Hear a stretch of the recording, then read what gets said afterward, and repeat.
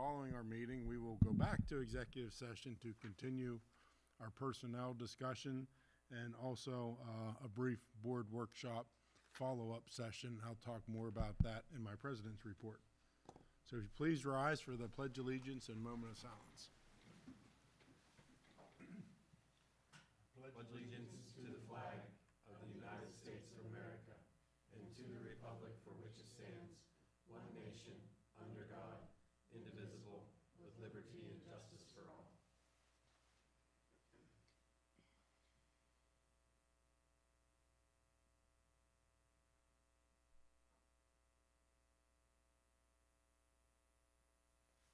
Thank you.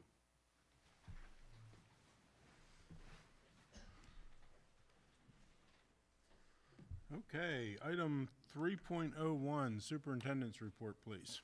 Thank you, Mr. President. I don't have a whole lot this evening. I just have a few items. I do want to thank participation for those who came on a snow day to the public forum. So we had a little less attendance this time than last time, but I think the people really enjoyed the focus on the academic presentation and gave us some good insights into what they were thinking. So thanks to those who came to the forum. I didn't ever want to be a video person that takes 30-second videos, but it seems to be a popular thing. I do get a lot of feedback.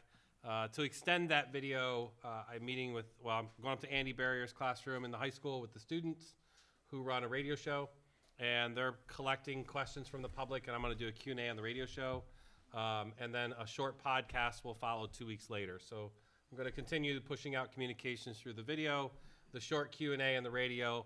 I forget the name of the radio station, WM. Anybody know our radio station?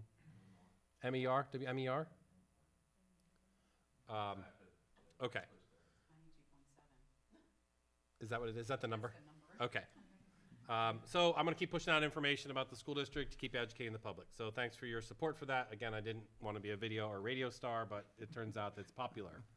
So, and thanks to everyone for being patient through the delay to cancellations. We usually like to call them the night before, but thank goodness we canceled today. It was a rough morning. I'm not going to blame the weather people, but they got that one wrong, I think. It was a little dicey. Driving from Hanover, it was 2.5 hours for me to get here this morning, so it was a long ride. We do have a discussion item, and I'm going to defer the rest of my report time to a discussion item under new business about our snow makeup days. So we are now 3 days in. Do we have school the last three more days in June, or do we focus on professional development and other options moving forward? So I want a little feedback from the board. I don't want to make that decision by myself. I have some thoughts, but I want to talk to you about that in public under new discussion. End of report. Okay, thank you, Mr. Bigger. I'll go a little bit further out on the limb. The weatherman and people, the weather professionals, they did get it wrong, but you got it right, so don't apologize for the timeline. Anyone who traveled Interstate 81 this morning would realize it was a parking lot for 2.5 hours from 6:30 till 8:30. But anyway, we did finish up with Dr. Sherry Smith previously on the district goals. That was a great exercise, I think, for everyone, the board, for Chris and his team, and the district as a whole. In my 11 years on the board, the goals have been very vague, I'll say. And now as a board, the other thing I'll go there next. The next step on district goals now as a board is it's our turn to take that half a step back and allow Chris and his team to take care of the what and the how, and let them develop the plan and the actions to get us to those district goals. However, as board, it's not over because we started into board goals also with Dr. Smith in the last session, and that's going to be part of our workshop continuation I mentioned earlier tonight. We're gonna look at what we came up with and talk about them. My other part is and this sort of goes to board goals and processes, but it's also for the public. If you haven't noticed, the agendas and the meetings flow different now. And I can't stress this enough, that especially this first meeting of the month, the committee of the whole meeting, and Chris mentioned it earlier, new business. That new business line is a perfect opportunity for board members to also add new business. Any board member, or it might not be new business, it may show up a little sooner in the agenda, as this one does tonight. And the theory behind this is that these items become at least a three-step process. And the first process would be, right, it gets discussed tonight at a committee of the whole, in public, with the team of 10, all sitting here, discussing it, debating it, whatever you want to call it. Then we decide as a board of 9 and team of 10, whether that's a topic we want to maybe pursue a little further. And that's the decision we would make tonight on such an item. And then it reverts primarily back to Chris and his team to put together information to bring back to the board, probably for another committee of the whole meeting, at which time then we would decide, yeah, we want to go forward with action on this. And that would move forward to a regular voting item, which would be the step 3. Now, at any step in that process, what we all have to be cognizant of and respectful for, at some point, it may become majority no, and we have to walk away from it at that point. That's going to be tough. It's going to be very tough, and but it's something we need to do, and to keep the process, I think, moving efficiently. So with that, we'll move into the consent agenda items.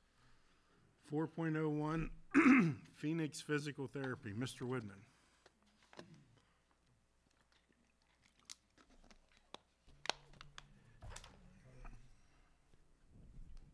Oh, I'm sorry. Was there Mr. gonna be- Chairman, Yeah, I we missed, were I going to missed the propose. audible.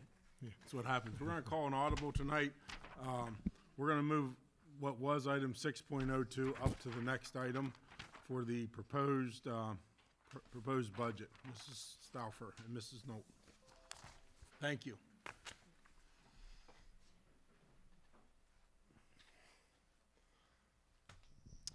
Thank you, Mr. Bigger and board leadership, for allowing us to move the presentation to a little earlier in the board meeting. So we're going to talk tonight about the 24-25 budget projection. Our purpose this year is to create a sustainable and stable educational program. Next slide. So just a quick review from January when we met. We talked about categories of revenue and categories of expenditures. Our revenue is put into 3 major buckets. One is local, the other is state, and finally federal. We account for our expenditures either by major object, such as salary, benefits, contracts, or major functions, such as instruction and support services. We talked about the projected unaudited fund balance for 22-23. And if you recall, we talked about the differences of those fund balances and what we are allowed to use them for. And we'll talk a little bit about that later on. And then we talked about the 24-25 budget timeline.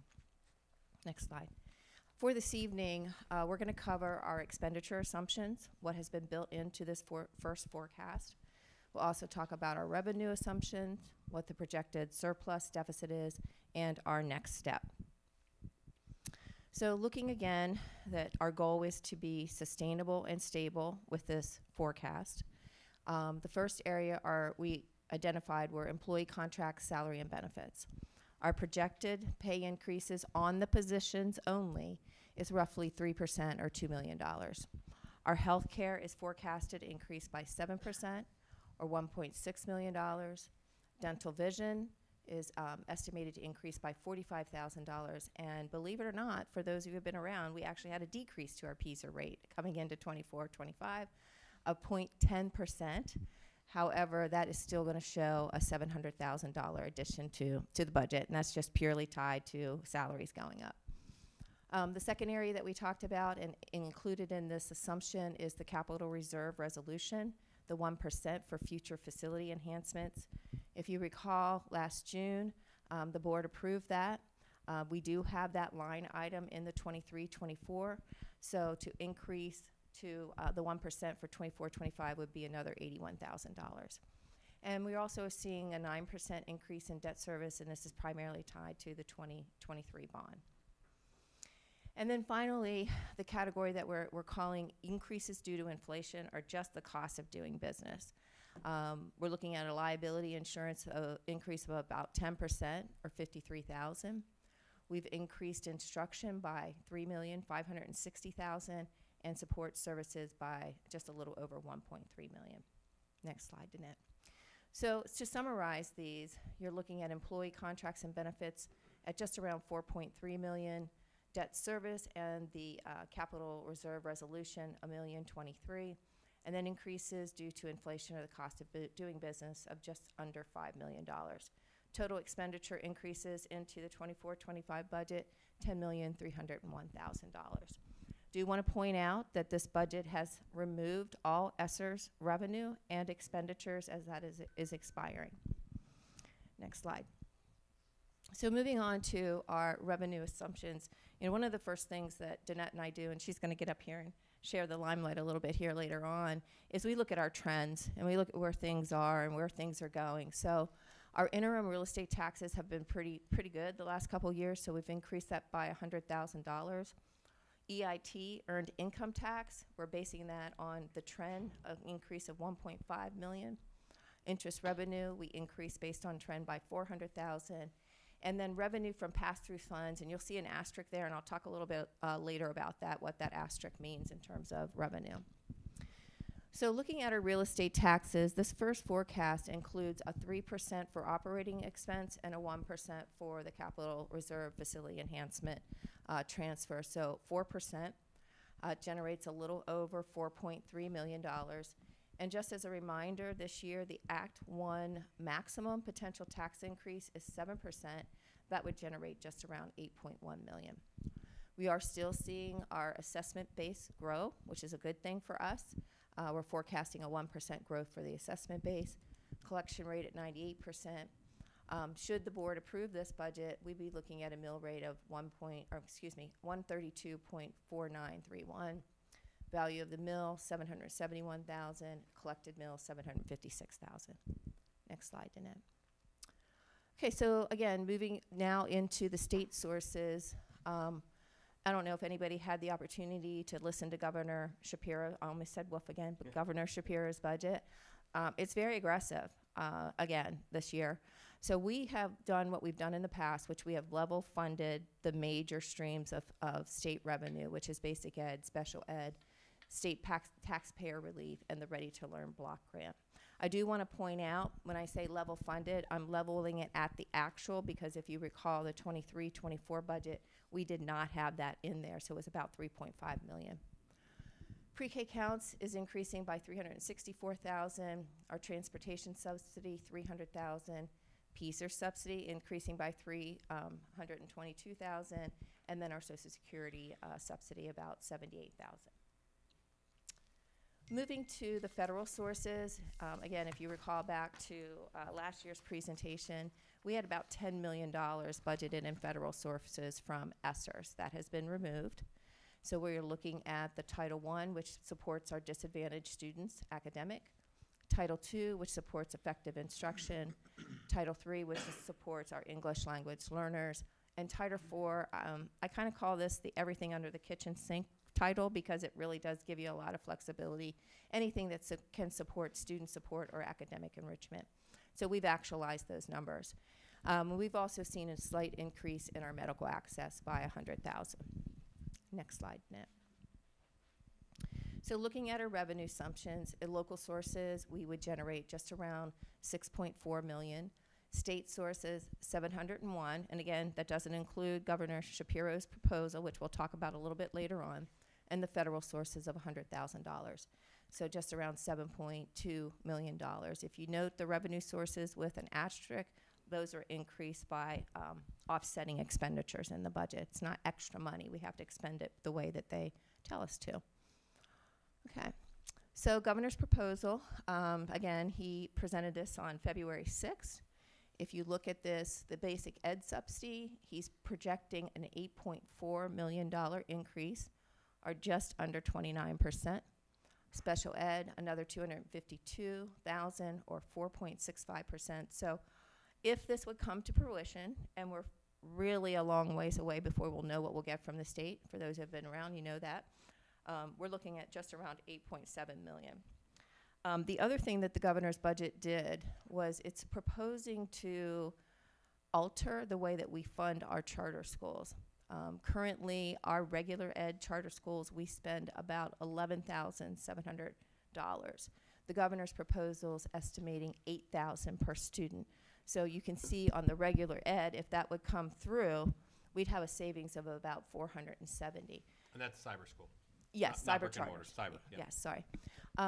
For the special ed category, there was really nothing in the address that talked about it. So what we did is we adjusted the special ed calculation by the amount that we adjusted the regular ed. And so if that would come about, we'd be looking at special ed savings of around 2.25 million for a total of just under 1.7 million. Okay. Okay, I'm forget when you're coming in. Is it the next one? Yeah. Okay, sorry. So our forecast, if you take a look at this with all the assumptions in there, right now we're forecasting a slight deficit, and I know $829,000 sounds like a lot of money, but when you have a $185 million budget, it is a slight deficit. And I do believe that that deficit will close as we move through the summer and, the spring, and we update our assessment base and we get a little more information. Assuming that we add no more expenditures, I think that deficit could close to zero for the final budget, assuming we add no more expenditures. So, next slide, Danette. So, I want to talk a little bit about the fund balance, because Chris and I have had a lot of conversations about fund balance, and really a healthy fund balance is needed to sustain our educational program. And I don't know if anybody was around in 08, 09 during the Great Recession, but it was not a fun time in Chambersburg. Unemployment hit 10%. Home prices fell by 30%. The S&P 500 was down by 57%. And so what Chambersburg had to do, because we didn't have a healthy fund balance, is we cut programming. We cut driver's ed, we cut middle-level family consumer sciences, and we eliminated about 70 positions. So having a sustainable, healthy fund balance will kind of avoid that. Knowing that we're an Act 1 school district, meaning we push our real estate tax burden to earned income tax, as soon as the economy starts to take a downturn, we will be hit faster than our neighbor districts, because it is more volatile than real estate. So we do have to be mindful of that. Right now things are good. We don't know how long that will be good, because the economy is cyclical. Okay, Danette. Okay, I'm going to turn it over to Nett for a couple minutes.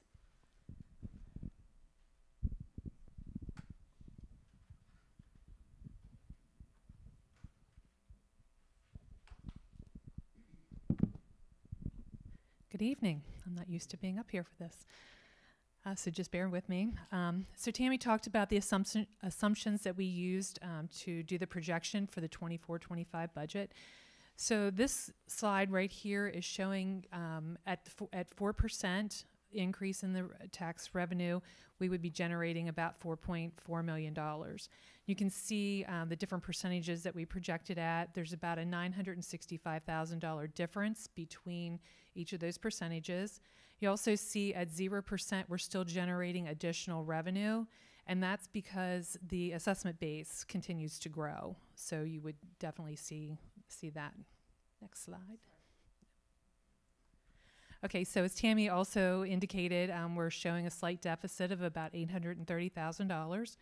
And as she also said, we do believe that that will close, but you can see there at the different percentages how that deficit increases as we choose our different tax rates. Next slide. Okay, so this is the composition of our funding. You can see that the local and the state revenues make up 95% of our revenue. You also see that the federal sources there are a very small piece of the pie, and as Tammy alluded to earlier, the ESSER funding has been removed from that. Next slide. Okay, so for our expenditures, we categorize those in two ways, one by object and two by function. So this slide shows you by object, which is like the salaries and benefits and purchases. And so you can see that those three categories make up 85% of our budget. Next slide, please. So this is a breakdown of the expenditures by function. You can see that the instruction is about 62%. The support services falls behind in about 27%, but just keep in mind that the support services also support our students. So you would see things like guidance and nursing would fall into that category. Next slide. Okay, so let's jump over to the homestead farmstead. So for this year, the 23-24 year, we had 30,500 taxable properties. Of those properties, 18,000, a little over 18,000 properties were qualified for the homestead farmstead. So when we did the calculations, the exclusion value was $797.76. So that's what folks saw on their tax bills this year. So we decided to project based on those same property numbers. And at this time, we're projecting that our exclusion value will go up by about $50. Next slide.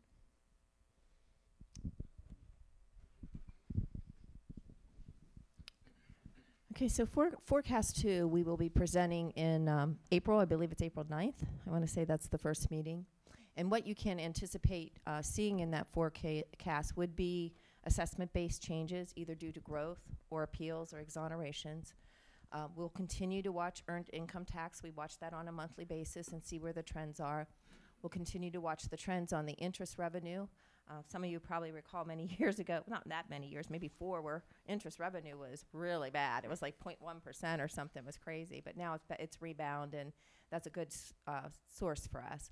And then the state allocations, and the big question for that is when? When will we know? In past years, we've not known before the board has had to approve the budget in June. The governor usually comes through around the end of June, beginning of July. So more than likely, we will not know. And then finally, if there's any additional expenditure needs from the educational side, those will be added into the forecast. Next slide. Next slide. Okay, so our next step, again, we're going to present to you all on April 9th the proposed budget forecast 2. May 1st is a day that we like to keep our eye on. That's when the state tells us how much slot money they're going to give us for our earned income tax. We'll also know at that point how many homesteads have qualified. We'll bring forward to the board on May 7th a proposed final budget. And I do want to emphasize it's proposed. No tax increase is set until we vote on the final budget in June. And then after that proposed is voted on, we will display and advertise and bring the final budget forward on June 4th. And that's it. Any questions?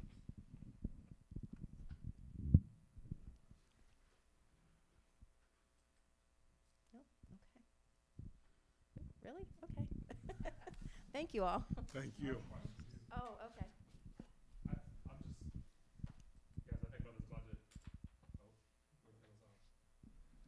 I'm just curious to know, there is funding in here for increases due to inflation, cost of doing business, instruction increases by 3.5. I'm curious to know, like, what is included in that. Support services increases by 1.3. I remember last year at our audit, we learned that the school district is investing $3,000 less per student than other school districts within our LIU. So that's 25 districts within a 3-county area. And so that means if I'm a teacher and I'm standing in front of 25 kids, I'm short 75 grand. I would love to hear analysis from the administration. What does that, where is that 75 grand? Like, where are we giving our kids the short end of the stick? Is it that the teachers are paid less? Is it benefits? Is it facilities? Is it support? Is it resources? Where is that? And then I'm curious to know, does this budget do anything to help close that gap, right? I'm also aware that our classroom sizes are relatively large compared to other school districts in the state. Does this particular budget do anything to help us on that front? So I'll answer the first part, which all right, is yeah. what's added into the instructional side. The majority of that money is special ed, around $2.6 million is special ed. We did add another $1 million to cyber charter schools because as our per student tuition rates go up, what I pay the charter schools go up. And so we've seen a pretty big growth in special ed, and right now we're funding cyber charter schools at just under $28,000 per special ed cyber charter school. So those are the two big buckets. There was a little bit of money put in there, I think around $10,000 for CVA, and then I also included, which it doesn't really go into instruction, but for me I thought it fit better, was athletics. They need about $50,000 to continue the existing program. So those are the components of that.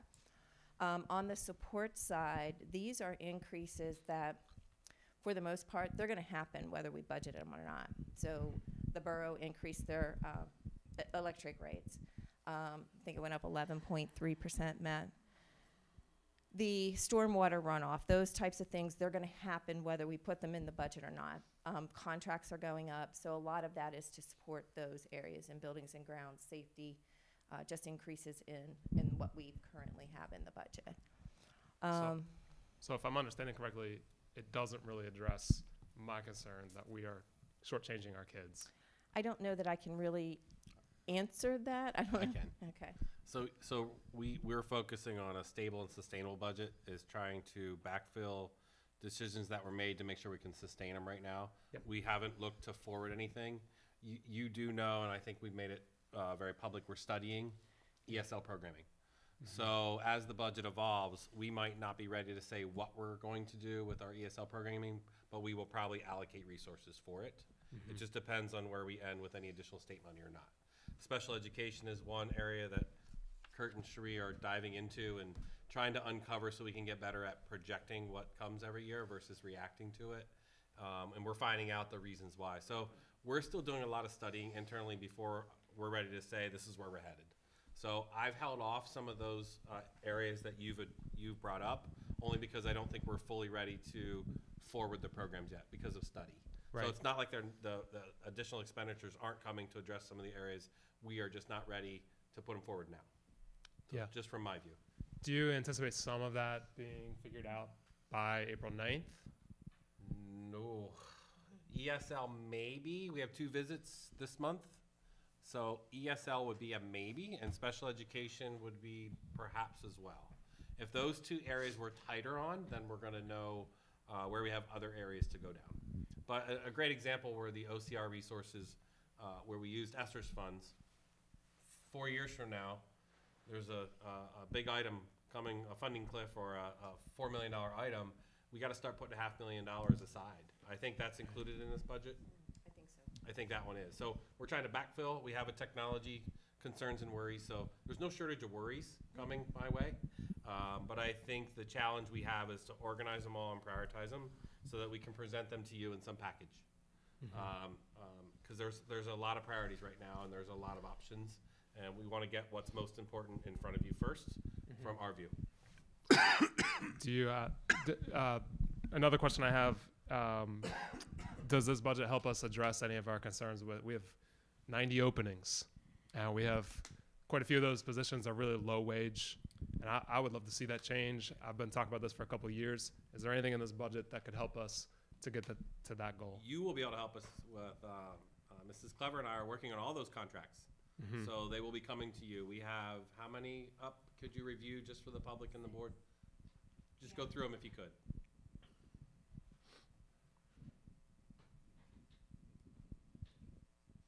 Sorry about that. Good evening. So currently, we have 6 agreements that are going to be expiring June 30th of this year. And those agreements include the agreement with our non-bargaining group. It also includes food service, transportation, our Act 93, our school psychologists, and our NJROTC.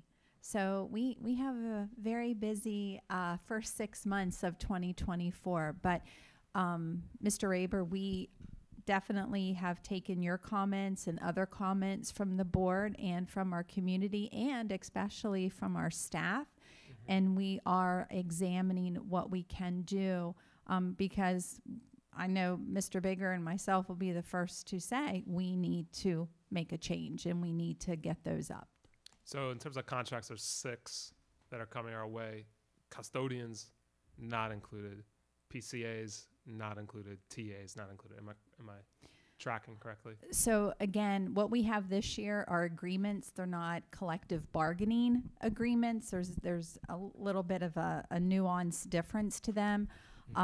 We will have the CESPA contract that will expire next June of 2025, and that collective bargaining agreement includes the PCAs and the TAs. The AFSCME agreement, that was actually, I think I'm looking at Mrs. Stauffer, we just settled that last year with that one as well. So that one I don't believe comes up until June of 2026. Other questions I heard about science curriculum earlier tonight. Are we budgeting anything for that? I also think about reading by 3rd grade. That's something a lot of us care about. What does this budget do to help us improve those numbers? Does it, is there anything concrete that's built in? Hey, here's what we're going to do to really improve. Does it help us move caches off of ATSI? How are we investing our dollars so that this thing that we've been under for years now is removed? I mean, I would love to see that. Why are we under an improvement plan for years on end? What are we doing as a board to invest in this school that has been struggling? Not every student, obviously, but in many respects, it's been struggling, and the state sees that, and I don't want to stay on that. So, but it's going to require us as a board to say, we're going to invest in these particular ways, and I would love recommendations from the administration on that front. Here's what we could do that would really help to solve this particular issue we have. Yeah, Tammy, a question I have is, when you were playing around with the tax rates and what generate revenue and deficit, how it impacts deficits and so forth, why stop at 4% when theoretically you can go to 7%? Not suggesting we should do that, but why stop at 4? I wouldn't let her. I left it at 4. This is our first draft at it. This is why there's a budget process. Okay, So don't blame her. Blame me on that one. got it. And for the math teachers in the district, 1% is 900,000 roughly. So there's your answer. 945,000? 965.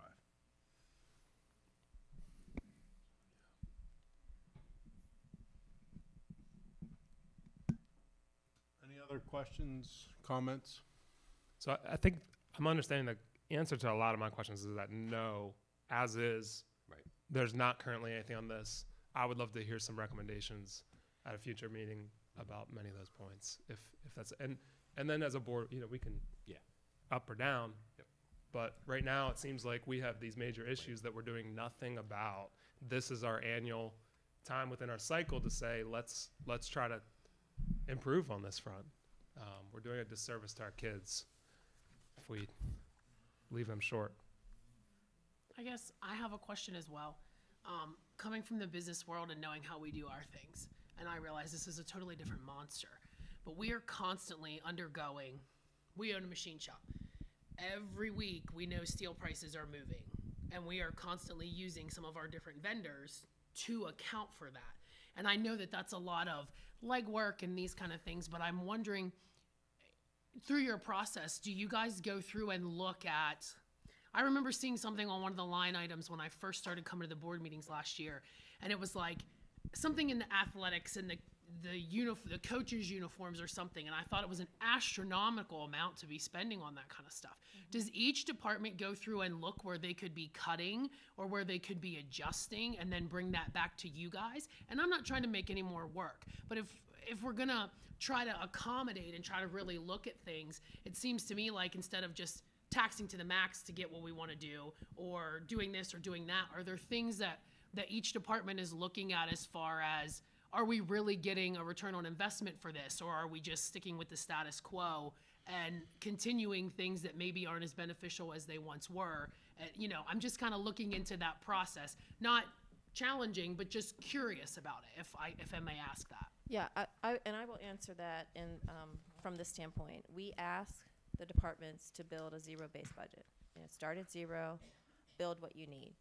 The last decade, Danette, or close, we've not let departments increase their budgets unless there's been a really powerful justification for doing that. You can't operate like that because, to your point about athletics, the transportation's going to go up, the cost of replacing equipment is going to go up. So we did allow some of that into this budget. And again, this goes back to our fund balance. There were many years where we did not have a healthy fund balance, and we couldn't let them, because till we got to the point where we added in all the contractual increases, there was nothing left to give them. So I'll answer that in a way that that's what they're to do. Whether they all do that or not, I can't answer that. But that is our direction to the department managers and the ones who have fiscal responsibility. Just restate, 10 years they've been flat funded the budgets across, Probably The been dep- 10 years. right. Yeah, close to that. just We- say a decade. Flat. Yes. So And there's, some of the expenditures, we're increasing the budgets this year in our proposal. yeah, we just have not allowed them to do that without going through their senior leadership and there being, you know, for lack of a better word, we battle over what else we're adding in because there just isn't enough for everything. And that's kind of where we've been for the last decade, I'd say. And as they presented, the lion's share of our budget's staff and personnel. Mm-hmm. I mean, that's where everything falls. So the majority of what we do, increase and decrease, is gonna fall on staff, salary and benefits. So does your staff and personnel include the proposed contracts that we're going to be doing? Estimated at 3%. Okay. Because we don't have those rates. If we have an actual work agreement or contract, we've actualized those. Okay. But for ones we don't have work agreements, we did 3%. So that Okay. could be more or less. It's just, that's what number we've used for this forecast. And to piggyback on that, Ben, you know, to respond back to you, one of the stable and sustainable budgets is contracts first, our employees first. So I don't feel good bringing a bunch of expenditures on the other end until we settle the contracts. So I think that's our first priority with staff and positions. It's pointless to have new programs if we don't have people to deliver them. And so this next 2 months are going to be really heavy on the board and us to make those decisions. And then we'll see where we land with expenditures. I actually think that addressing some of these things would improve our Yeah. stability and Yeah. sustainability. I mean, you can't have, we've had 90 openings for how long? You know, and it's fluctuated between 70 and 100 and something. But, you know, if we really care about sustainability and stability, we can't continue to ignore all of these issues, is how I feel about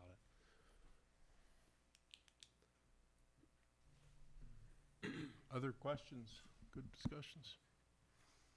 Just want to add one more while we're, you know, it's budget and we're throwing numbers and we're throwing statistics around. And we've often talked about this cost per student number. It comes up a lot.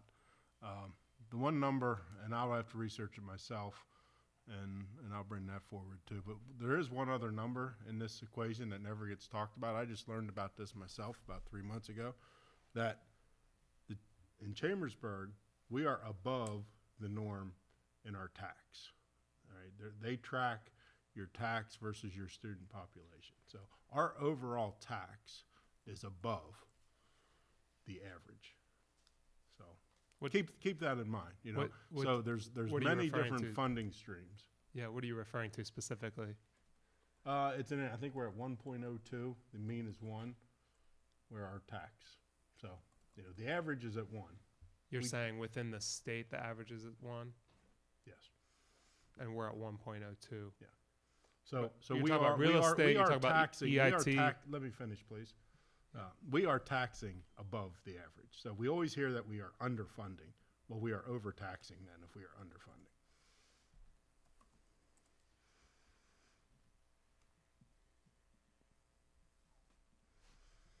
Can you clarify what you like, in what ways are we overtaxing? I'll research that and I'll bring that information Yeah. forward.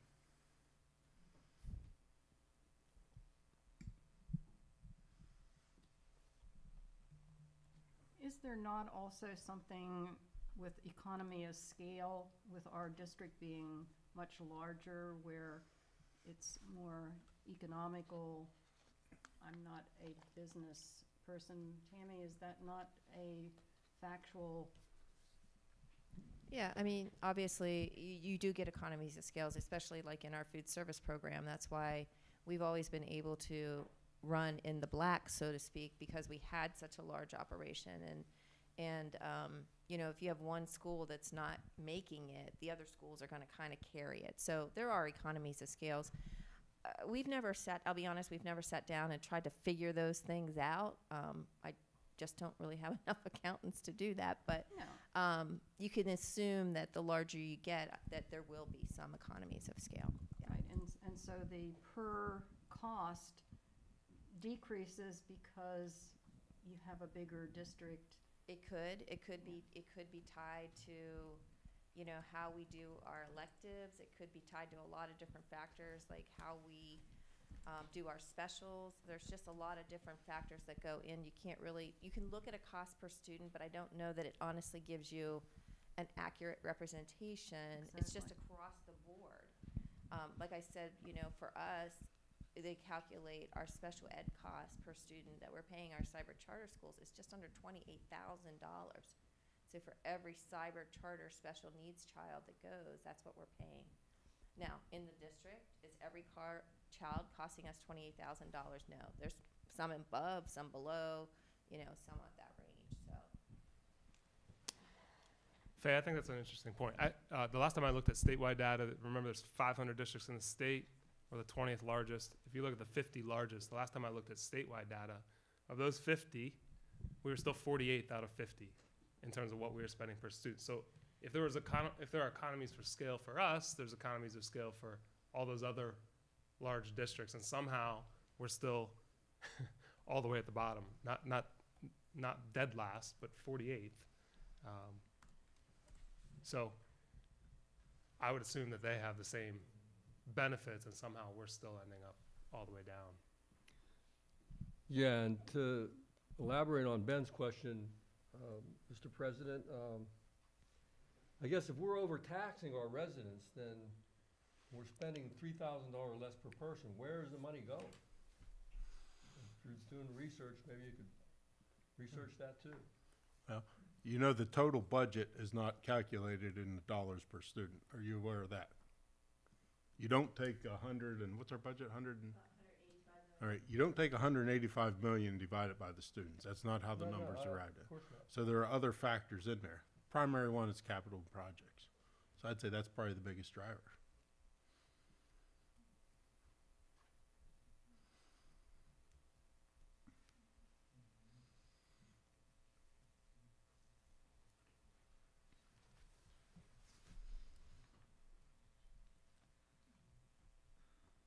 Any other questions? Thank you again, Mrs. Stauffer. Mrs. Knoll? Thank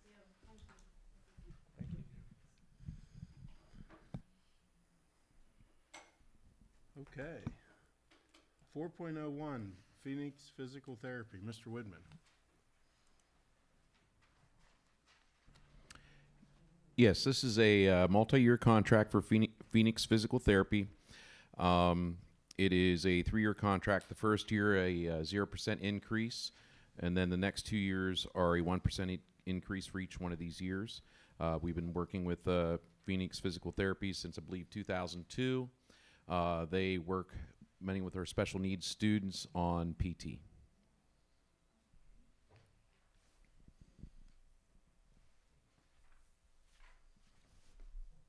Questions for Mr. Widman? We'll go through these pretty quickly. If there's no questions or discussions, these will obviously move forward to our next meeting. 4.02, Story Grammar Marker Training. This is a proposal for some of our special education staff who work with a specific student to get trained on a specific strategy on a bridge to literacy for one of our special ed students. The explanation, I believe, is attached about the story grammar marker.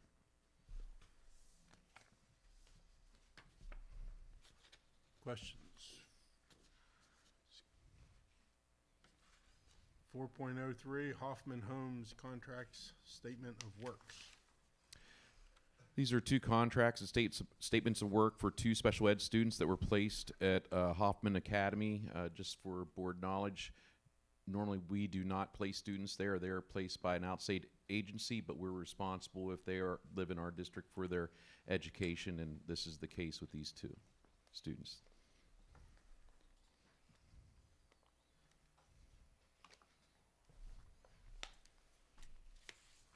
Four point oh four.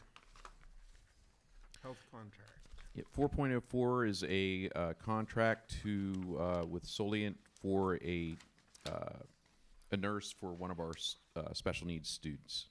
Needs to have nursing care while at school.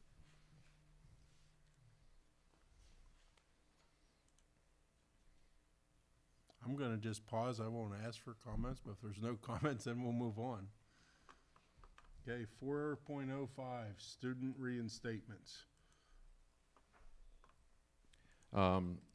Actually, Dr. Long, we spoke in executive session about these, specifically about these two students coming back. Yep, so we'll move that one forward. Yep. Special education settlement agreement. Once Same again, thing. that was Same part of thing. executive session for Yeah. litigation, yeah. So if there are any additional questions that you have, let us know. We'll do executive session. We'll make sure we include these two items or any questions you have in executive session before our next meeting. But these will be voting items at our next meeting. Creation of Eco Warriors Club at Cassius. Dr. Yes, Long. this is a club that they would like to start. They have been running it for a couple years now, and they just want to make this a formal club. We're actually using the Writers Workshop stipend to fund this club as well. There'll be 5 stipends out of that one club that's not running any longer.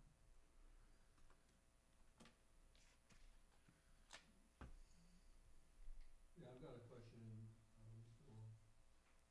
So, do they have a vision to go beyond just what they're doing now, like to look at more ways to save paper and other things within the operation of the school district, or is it just limited to a shack collecting newspapers and stuff like that? They have a vision to do more things. It's just more than just the newspapers there. Yeah, good.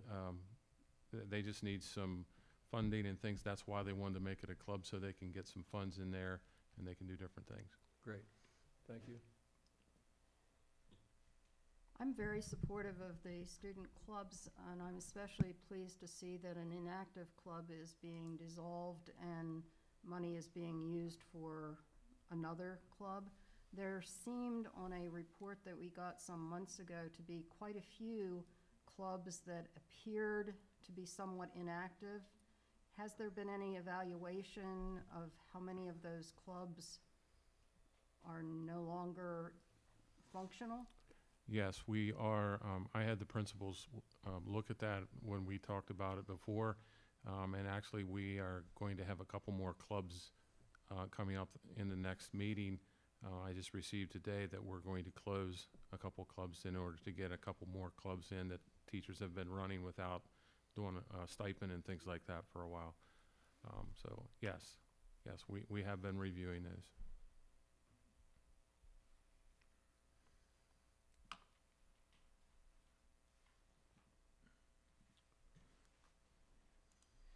Okay, 4.09 Unique Field Trip Drama Club. 4.08 was the archive, so we're okay with that? Oh, I'm sorry, I skipped one. Archives, writers, yes. Okay. And the money that was in the pot, so to speak, for that club is going to the student government. Unique field trip for the drama club, that's on May 11th. Once again, they're going to go see a Broadway show in New York City, and that's on a Saturday. No cost to the district. 4.10 The student government would like to go to Washington, D.C., also no cost to the district.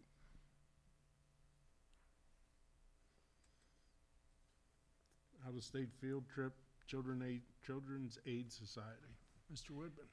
Yes, we have, they're in the teens, the amount of students that are currently at the Children's Aid Society. They are going to be using the title monies for neglected students to take a field trip to the Chesapeake Shakespeare Company and National Aquarium in Baltimore, Maryland.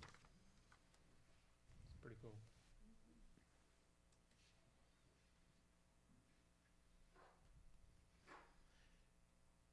River Rock. Yep, just pausing. 4.12, River Rock contract approval. For the last several years, we've been using River Rock for students that we place, some of our students that we expel.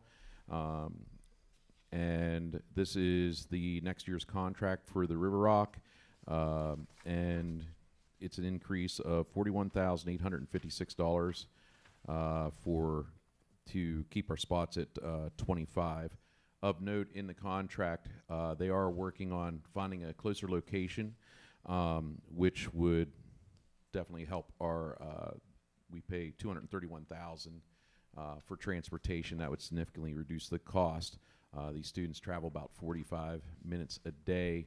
The location that they're looking is actually within CASD, so that would help us quite a bit.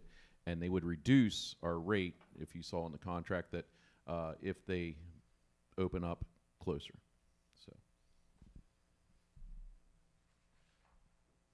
How many slots did we have for this cruise? 25. It was Yeah. Yeah, we have 25 students there. Right. Mm-hmm. Thank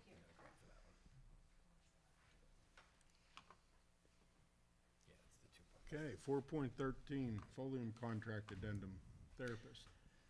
Yes, we wrote a grant for through the Pennsylvania Commission on Crime and Delinquency, and the board previously approved that contract with Folium to provide 1.5 therapists to work with our kids. Our counselors give names to kids that need a little bit more therapy than what our counselors can provide. The monies that we received from Pennsylvania came late, and so we need to extend that contract because we definitely want to use up the money, and there is definitely a need for our kids to receive more intensive therapy. And so it may even go into the summer for some of our kids that are already getting therapy. And hopefully we'll be bringing some new news with PCCD grant. We're getting some guaranteed money, but we're also applying for a competitive grant, and we'd hopefully might get some of those monies as well. So it's a good thing.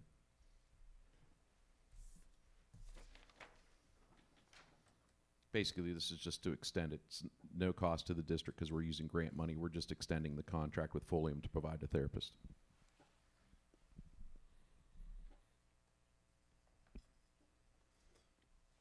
All right. Moving on to education and services, 5.01, core standards and academic requirements by division. Mr. Woodman and Dr. Long. Is the clicker still over here? Yeah. Mr. Bear. Yeah, it is. Okay. Good evening. This evening we're going to be talking, just want to talk about our educational programs at the elementary, middle school, and secondary divisions. What students take course-wise and what a typical day looks like for our students.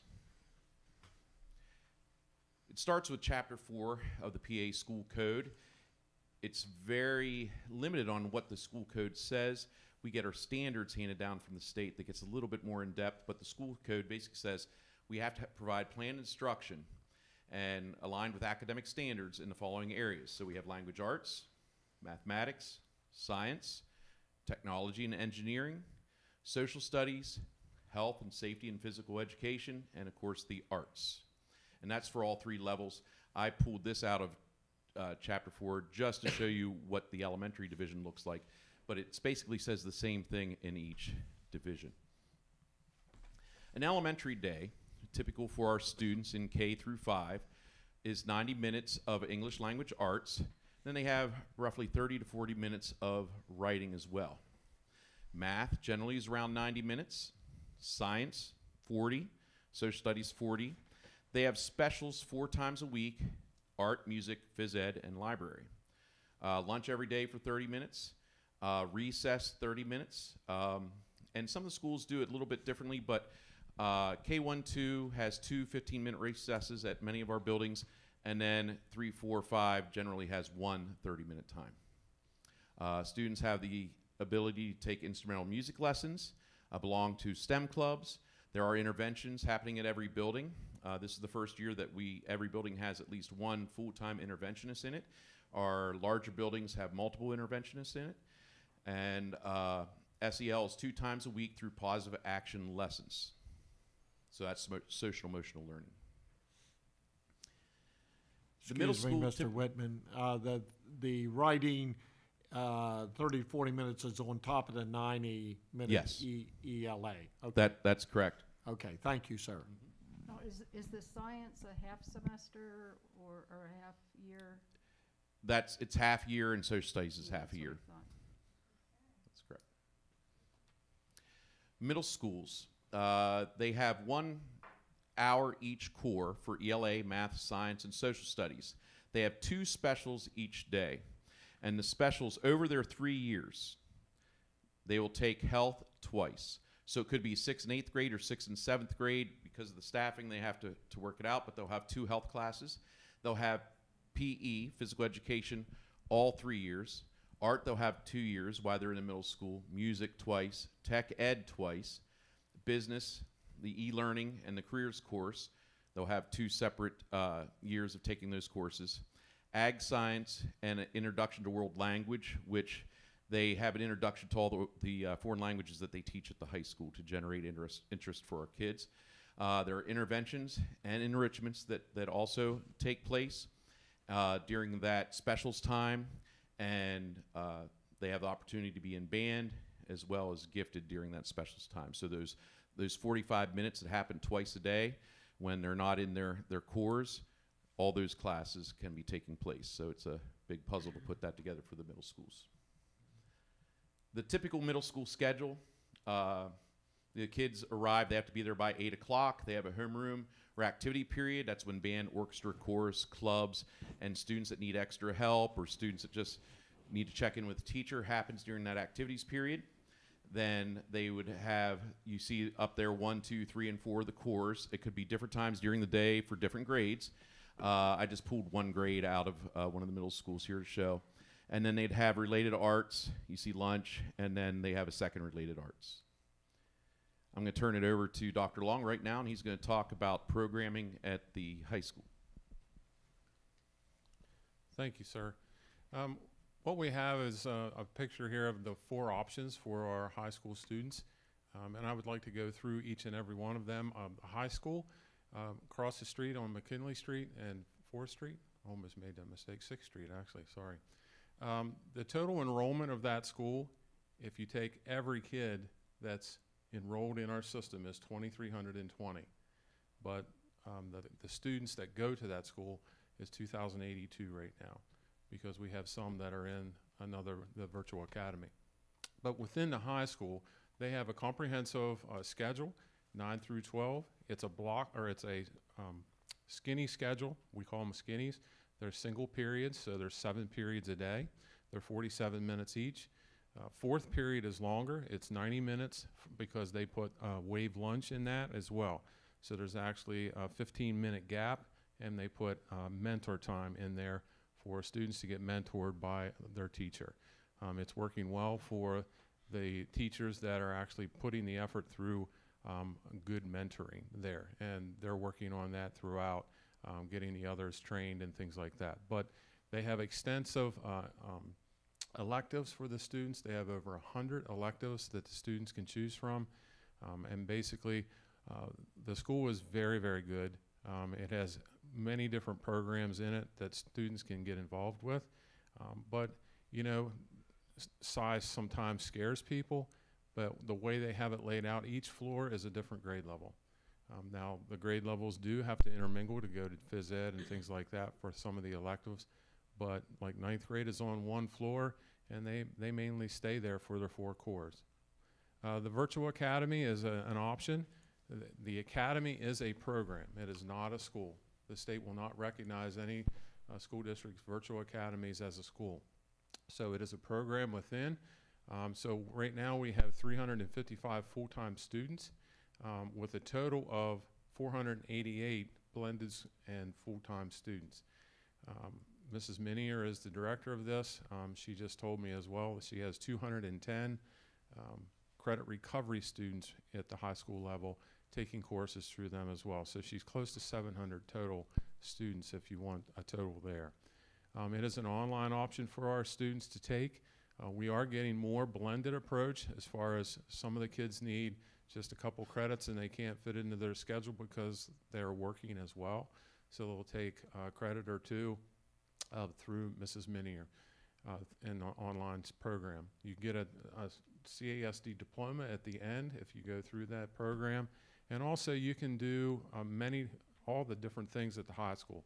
We have students that are coming in for Glee Club, for band, for orchestra, and many different things like that. So it's a great program, and it also helps us keep those kids in our district instead of sending them out to Cybers. The Career Magnet School is the second high school. It's connected to the Franklin County Career and Technology Center. The total right now of students in that school is 668. They have a few students that are going to the Virtual Academy as well. That is a STEM-based school, and what the STEM-based means is that it's project-based, and we focus on science, technology, engineering, and math there. It's an iPad school. It's the only iPad school we have in the district. It's been that way since 2012. The students and the teachers have been trained that way. They really like that methodology of using the iPad for their different courses. It is a different schedule there. It's on a block schedule because of the Career Center, the Franklin County Career and Technology Center, because the Career Center is on a semester about program. So they need to be on a block. And what that block means is that their core subjects like English will be on 2 periods a day for a semester. The electives then are on a single period. So it's a modified block. Some schools do a full block, and that's 4 periods a day, but then their electives are only 9 weeks instead of a semester. So that's why we're on a modified there.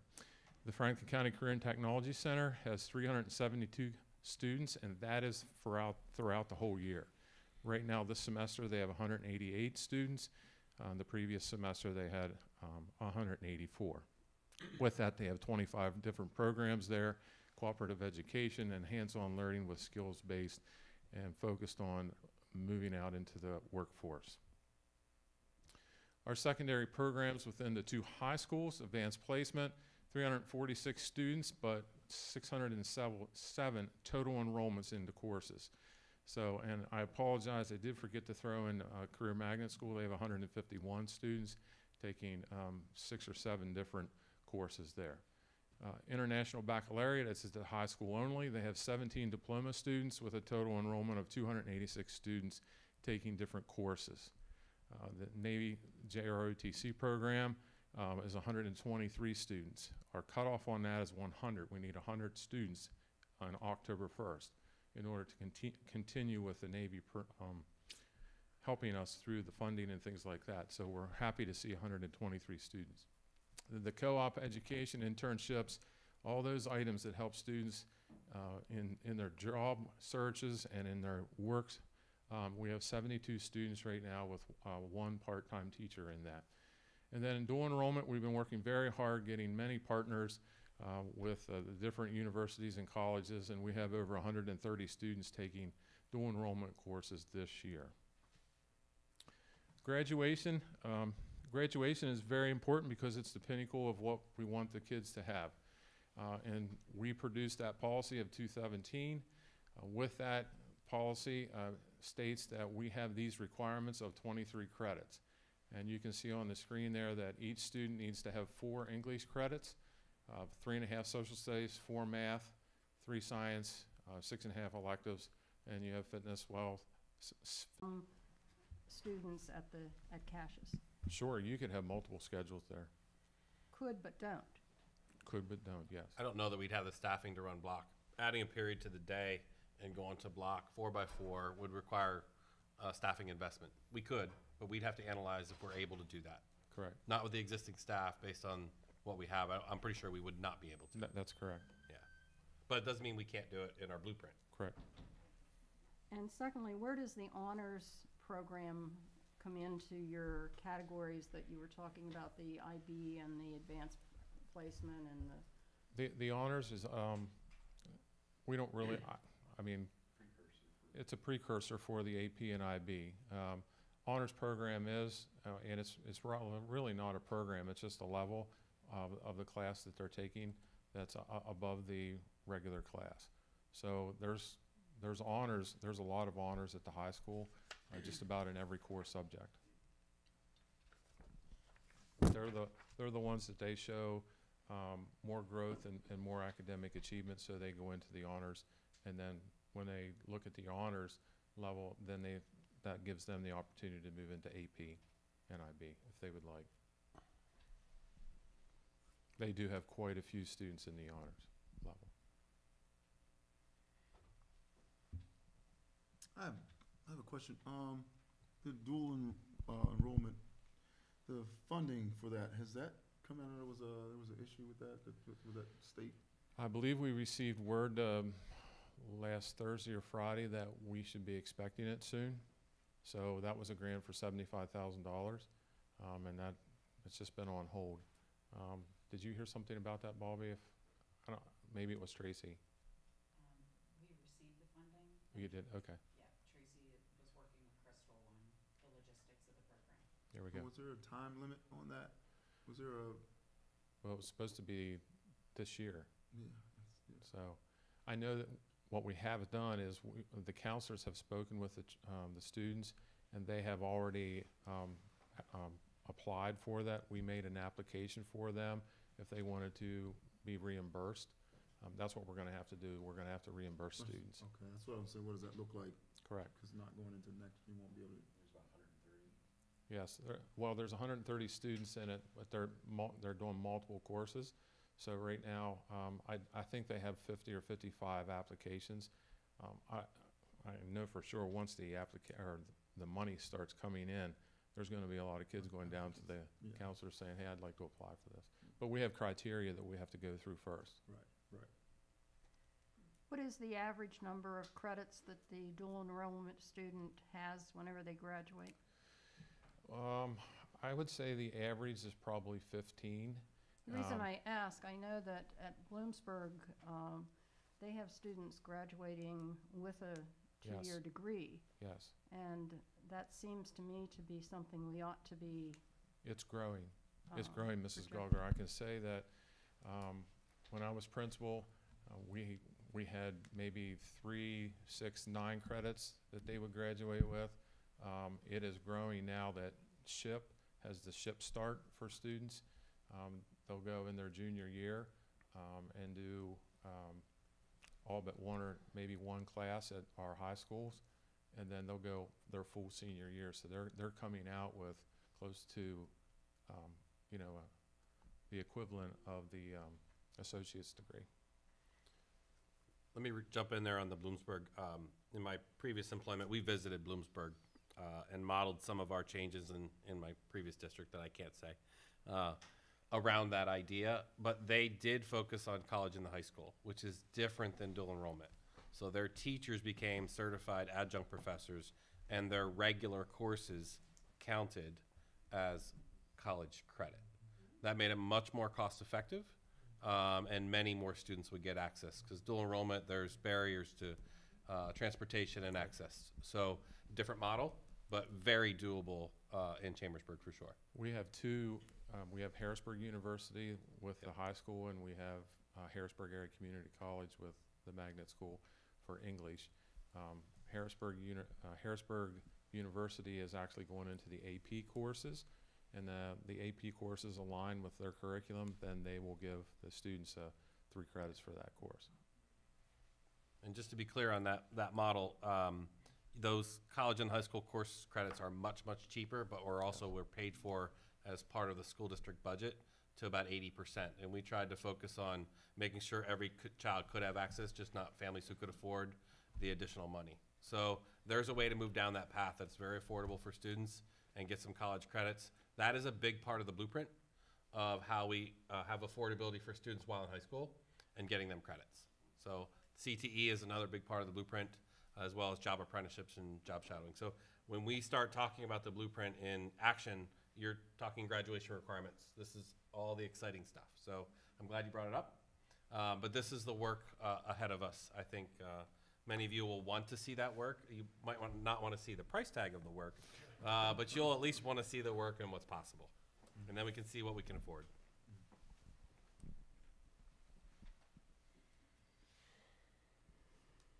Thank you. And just as we go through the presentations, hopefully you can see the connection between the budget, the academic presentations, and soon enrollment coming up. These are all somewhat connected as part of a feasibility study. So, but we wanted to drive educational programming first.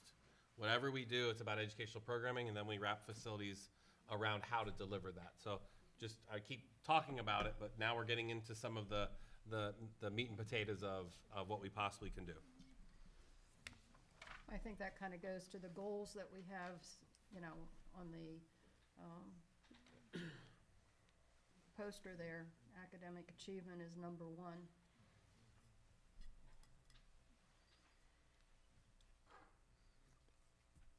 Okay. 5.02, of course, if there's any discussion, we'll go to executive session on that one. That's going to be on the agenda. 6.01, Mr. Bigger just teed this up. Enrollment history and projections.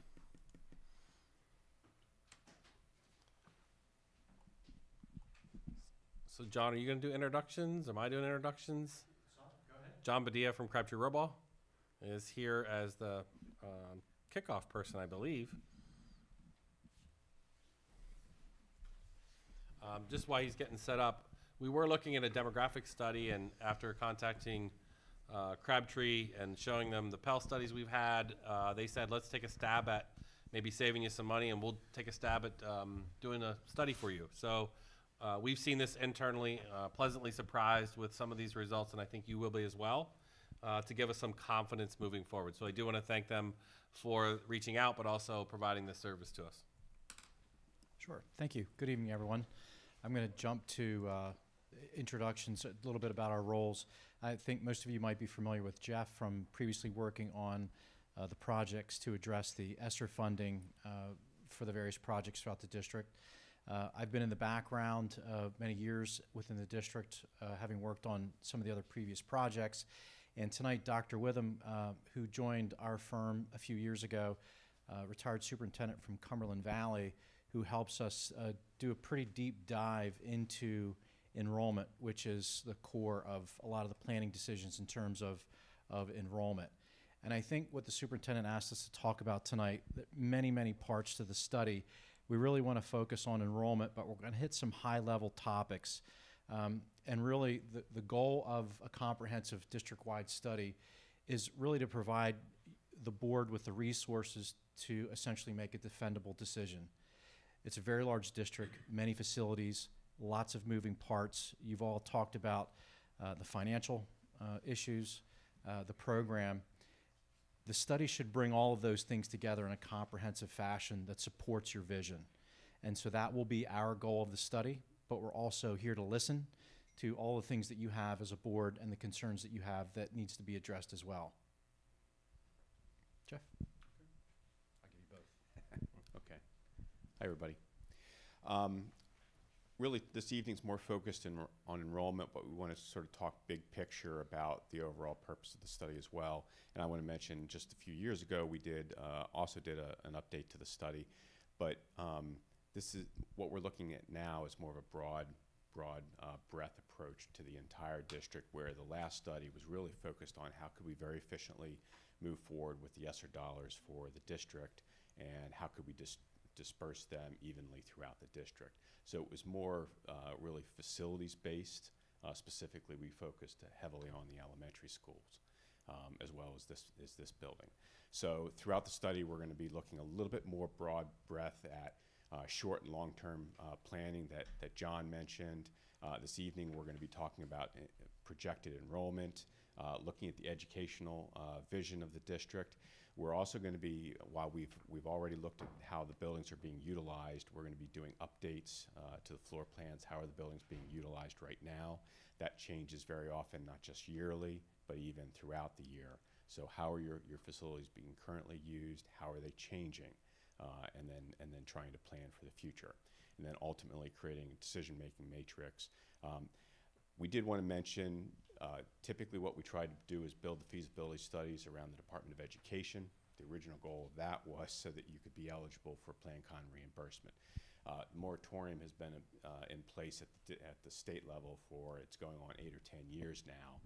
We do not see any openings in that right now, but we still want to follow the process. So if there would be an opening, an opportunity, the district could move on that very quickly. But at this time, that is not something that's eligible. So these are just some of the requirements. And again, I think the discussion was that we're going to be breaking these down into sort of bite-size blocks to present to you. So this evening, we're going to be focusing more on enrollment. But other components that'll be coming to you in the future is looking at capacities, updates to that, as I just mentioned, facilities condition, cost to upgrade. That was really a large focus of the Esser's Round projects that we did, of really taking your existing facility, not making any modifications of them, and simply upgrading so that everything is up to date in those facilities, whether it's windows, roofing, lighting, things of that nature. What we're now going to be doing is taking that data and updating, as I mentioned, but then looking at options of moving beyond just your facilities conditions and upgrading them to current standards, but what are directions that the district could go with your facilities to support your educational model. So that may be changed, not just upgrading your existing facilities, but how could you modify the buildings to meet your educational program? That might be changes within your buildings. That may be reconfigurations of grade structures in the buildings. We're going to be having those discussions and then bring those forward to you as we move in the future. And then with that, we're really moving into the meat of this evening, which is going to focus on enrollment, and Fred is going to take over at this point. Thank you. Good evening, all. Good evening. Fred Witham, I'm the Director of Educational Planning. I am a 35-year retiree of public school system. My last 6 years was in Cumberland Valley, as mentioned. I also taught the facilities course at Shippensburg to aspiring superintendents for over a decade after completing my doctoral work in facilities. So that's what really brings me here tonight. I want to start out by showing you your 30-year history of enrollment and the trend. I mean, you have been over the past 30 years, I'm sorry, on a constant slow climb. You can even see that, you hit those times where we had the Great Recession, we've had, prior housing booms. This is going all the way back into the 90s. You could see the COVID dip out in the out years in 2021, but you can see that line of the trend line really just kind of plods right along. So you've had a really consistent track record, which shows in your Pell studies. You've done Pell studies now. We had 4 that we were able to review. The most recent one in February of 22 that they completed. The nice thing about having had that many studies over that much time is now you can begin to look back and see how they did for you. And they did well, even when you consider the fact that you had an unanticipated COVID dip. You could see each of the studies. The older ones really projected a little bit faster growth. The other ones, the later years, and then particularly this past year with the COVID dip, not quite as much, but still you can see they were within 4% on the 2006 study. They were within 1.3% of the 2013 study. They were in 4.22% of the 2017 study, and they're currently within 1.09%. Now, I have to tell you, I think sometimes people think that when you mathematically model these enrollment trends, that it's going to give you a definitive number. But charting enrollment trends is like trying to figure out what your favorite stock is going to do over the next 10 years. You can get a well-educated guess, but you're never on any given day going to be exactly where you think it might be. You might be a little up, you might be a little down, but their margins of error have been consistent with what you would anticipate for a well-done study.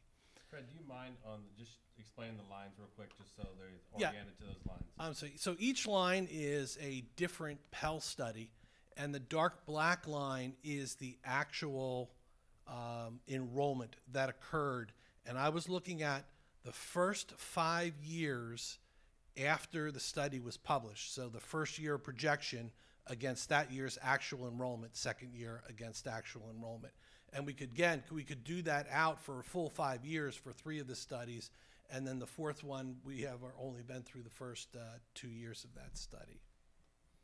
So you can see that they are consistently showing you a 4-ish, 3-ish% higher projected enrollment than you're actually experiencing. My gut tells me, not my math, but my gut tells me they're overestimating on your housing starts a little bit. It's not that the properties aren't there, but they're not necessarily being built as quickly as they're modeling into the equations, and they're probably also not bringing in as many young people with some of the price ranges in some of the houses that are going up. PDE also provides you an annual study. Again, each of the lines is a different study. PDE, you can see it really adjusts a lot more study to study. And again, that's because of their methodology and the way that they use their data. All 3 sets of data that we're going to show you are calculated doing slightly different things. PDE is using live birth rates from the health department 5 years prior, your actual kindergarten enrollments, and that's how they're setting your kindergarten rates. And then they're looking at your year-to-year retention, the number of students you have in first grade going to second going to third.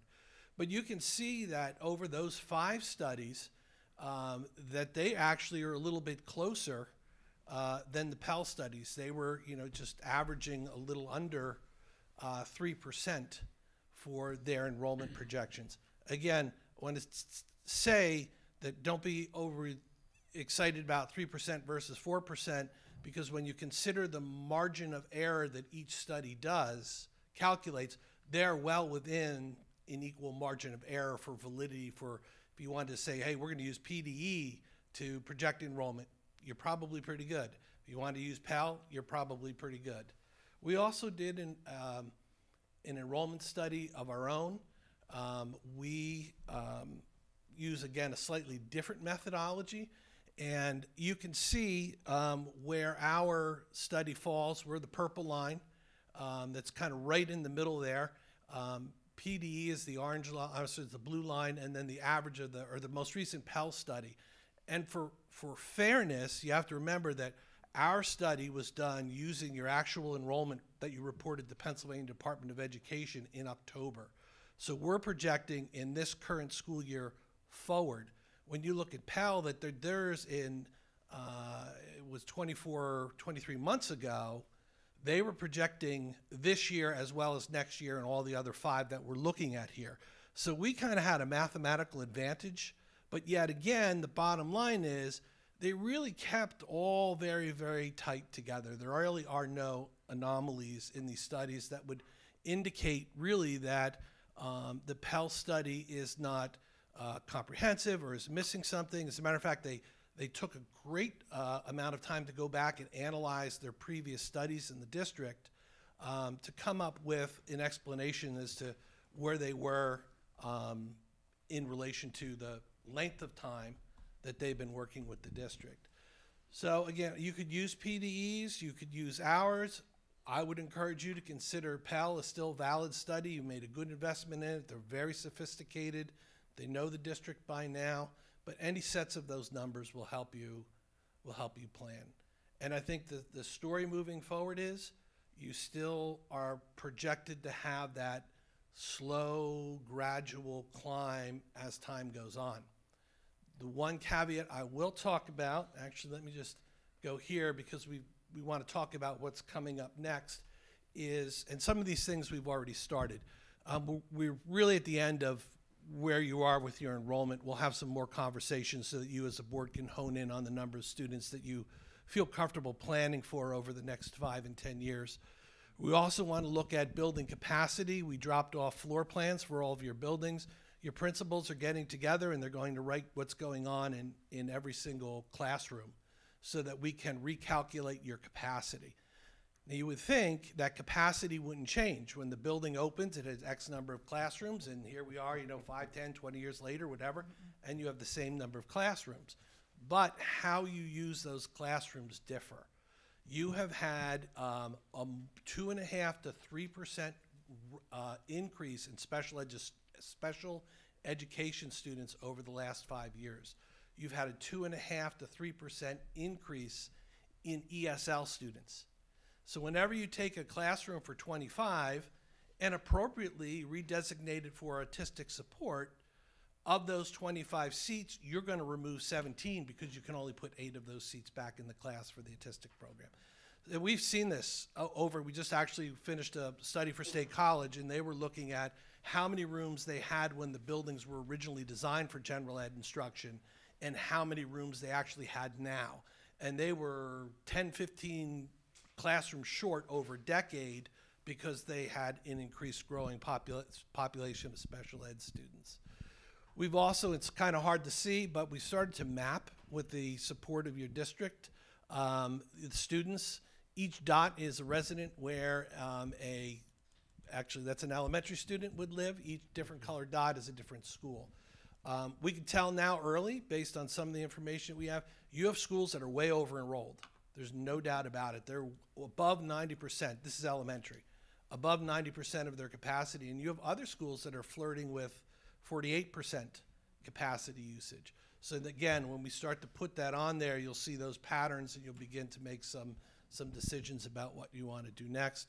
Your educational program, that's something we want to consider from the get-go, not only the one that you have now, but any changes that you're visioning in the future so that we can reestablish the capacities that you have today and the capacities that you'll have in each building 5 years from now as you move to fulfilling that vision.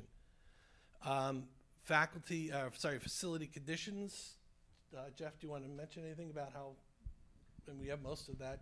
No, I think we talked about that briefly earlier. It just, obviously we did a lot of work with that, most notably in the last three plus years, focused on the ESSERs, but we're just going to be taking a deep dive back into that, looking a little bit more holistically, and then just seeing what has changed in the district in the last few years, which then will allow us to also start developing analysis for potential options of directions that the district and you as an administration and board want to potentially take the district.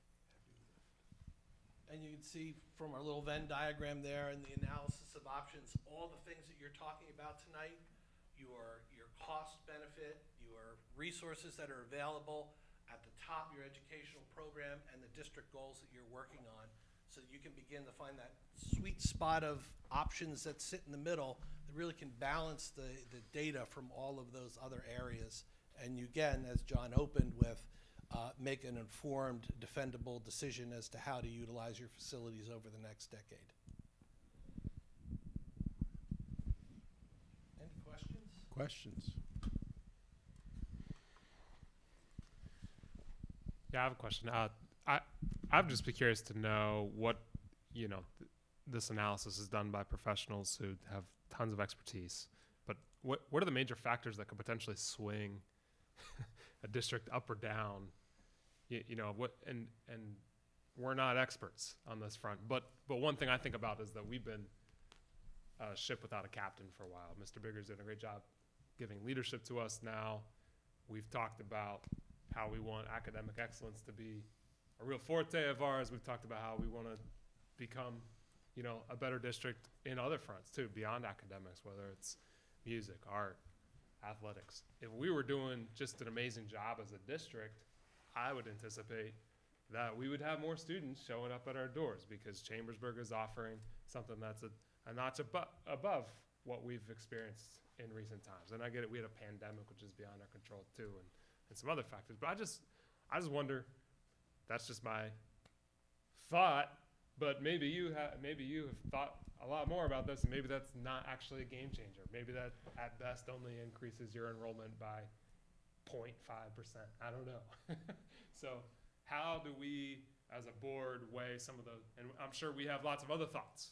If you went around the table and we thought about, oh, they're building these houses over here, right? It's got to be, they're building these warehouses. You know, we have all these thoughts. So how would you advise us to assess all of those potential changes and know which ones we ought to put stock in and which ones we ought to say, that doesn't really matter as much as you think it does? So you're making the case for a defendable position. It has to factor all of those things. I think as architects, things that have big swing, educational program. Instead of the building dictating how you're scheduling things and offering, what is your vision for the program? To us as architects, that means different type of space, space that's going to function for those needs, perhaps more space. From a demographic and enrollment perspective, you'll hear Dr. Witham talk about our take on what we think those growth rates are. What is a defendable position for that planning number, and cost. So all of those things, if you told us we want it all and architects go and devise a plan, we could do that. But we know that's not a reality. There's going to be a budget, and part of this process should be prioritizing. You have a very big district, a lot of buildings, a lot of goals and expectations. The purpose of a study is so that you arrive at an agreement, we need to start here. This is where we think as a board, for this dollar value, we can impact the greatest number of students. But then you're not done. Again, the study is, this is where we need to go next, and next, and next. And even if you think about a building, as the Department of Education drove their reimbursement model around a 20-year reimbursement cycle, because of mechanical systems, changes in enrollment and demographics, a district of your size, you will be in a constant cycle of renovation, as many are, because till you start at your first project and you get 12 to 15 buildings into it, you're starting that cycle again. So part of this study is, how do you maintain your educational excellence? How do you maintain your budget? How do you fill those 90 positions for staff? How do you provide space for that staff, even if you can hire them? And what is that balance? But it is a 10-year look ahead on striking a balance on all of those things. Anybody want to add anything? The only thing that I would add is that when you look at any data set in and of itself, like new houses, you really can't get excited. You really have to look at that data set against other things. I would be more concerned here with houses that are already built probably in the 50s through the 70s, that have great bones, that are going to come onto the market as your aging population either retires out of them, moves south, or moves on to some kind of care situation. That's where you'll probably see some growth. So you can look at new houses, but you also have to look at existing houses, the shape of your population demographics, housing sales, and then how those things are moving forward. You actually have, as you've consistently increased in population, you really do have fewer students per household and fewer students per residence than you had a number of years ago. And we'll get into all of that as well. And all that will help you find, I think, a point where you can feel settled to make your decisions moving forward. John or Fred, how many school districts are actually seeing flat or increases in enrollment these days? How many do you see? Central Pennsylvania is, you talk about just nationally and in Pennsylvania, the number of school-age children is declining rapidly. But the ones that are left all seem to be moving between Chambersburg and Harrisburg. So, right. We've got the fastest growing county right next door to you guys. We've got the fastest growing townships here in central Pennsylvania. And we're getting a lot of in-migration along with the industry that's been coming in. So there are a lot that are shrinking. I tell the one thing that's common, though, that we're also seeing is this big increase in special education and ESL students. Your Title I schools, when I originally looked at the first studies, you had like, I want to say 7 out of 17, and now you have 15 out of 17. And it's only been a relatively short time. So while, again, your enrollment's not going up by tons, the needs of any average student has gone up greatly. So to that very issue, do you anticipate there'll be a plateauing of these kind of requirements, or are they gonna keep on going crazy? Microphone. Use your mic. Sorry, so, yeah, this, particularly the special education growth. You see If you turn it on, you got to move up, Mike. Yeah, there you go.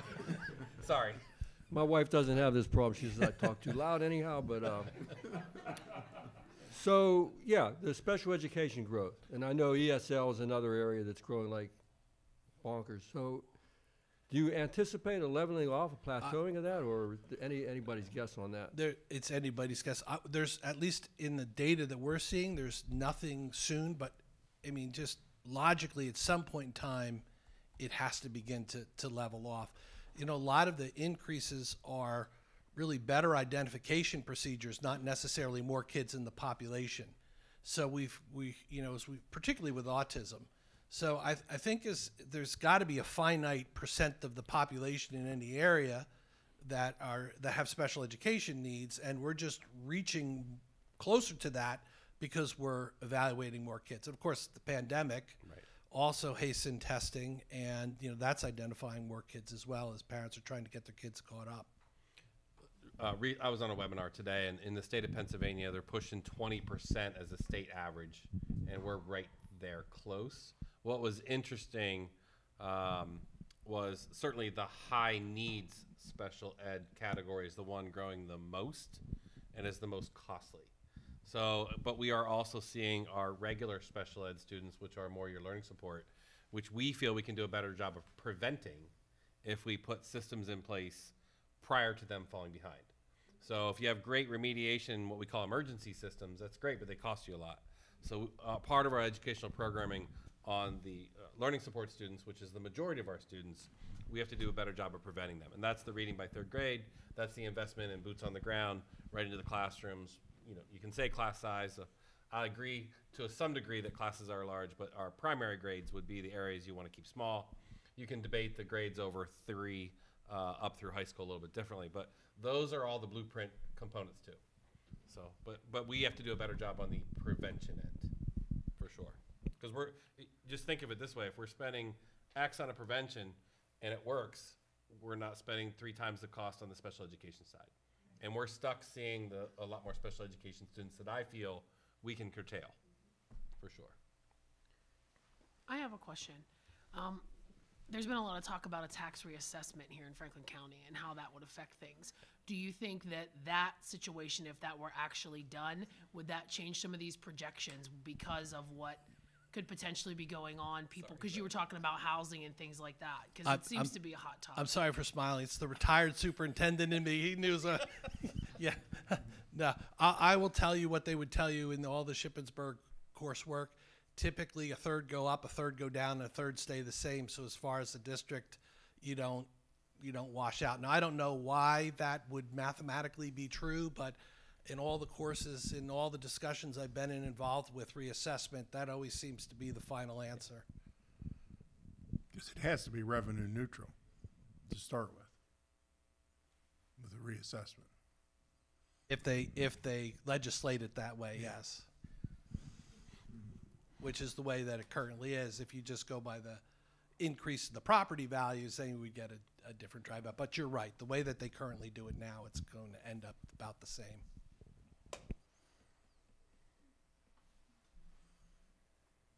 More questions? I'll just make a comment and thank gentlemen from Crabtree Rohrball. You really set the table. A lot of great questions. I've said it from this microphone for 3 months in a row now. There's some heavy lifting to be done. And, here we go. Buckle your seatbelts. Thank you very much. Thank you.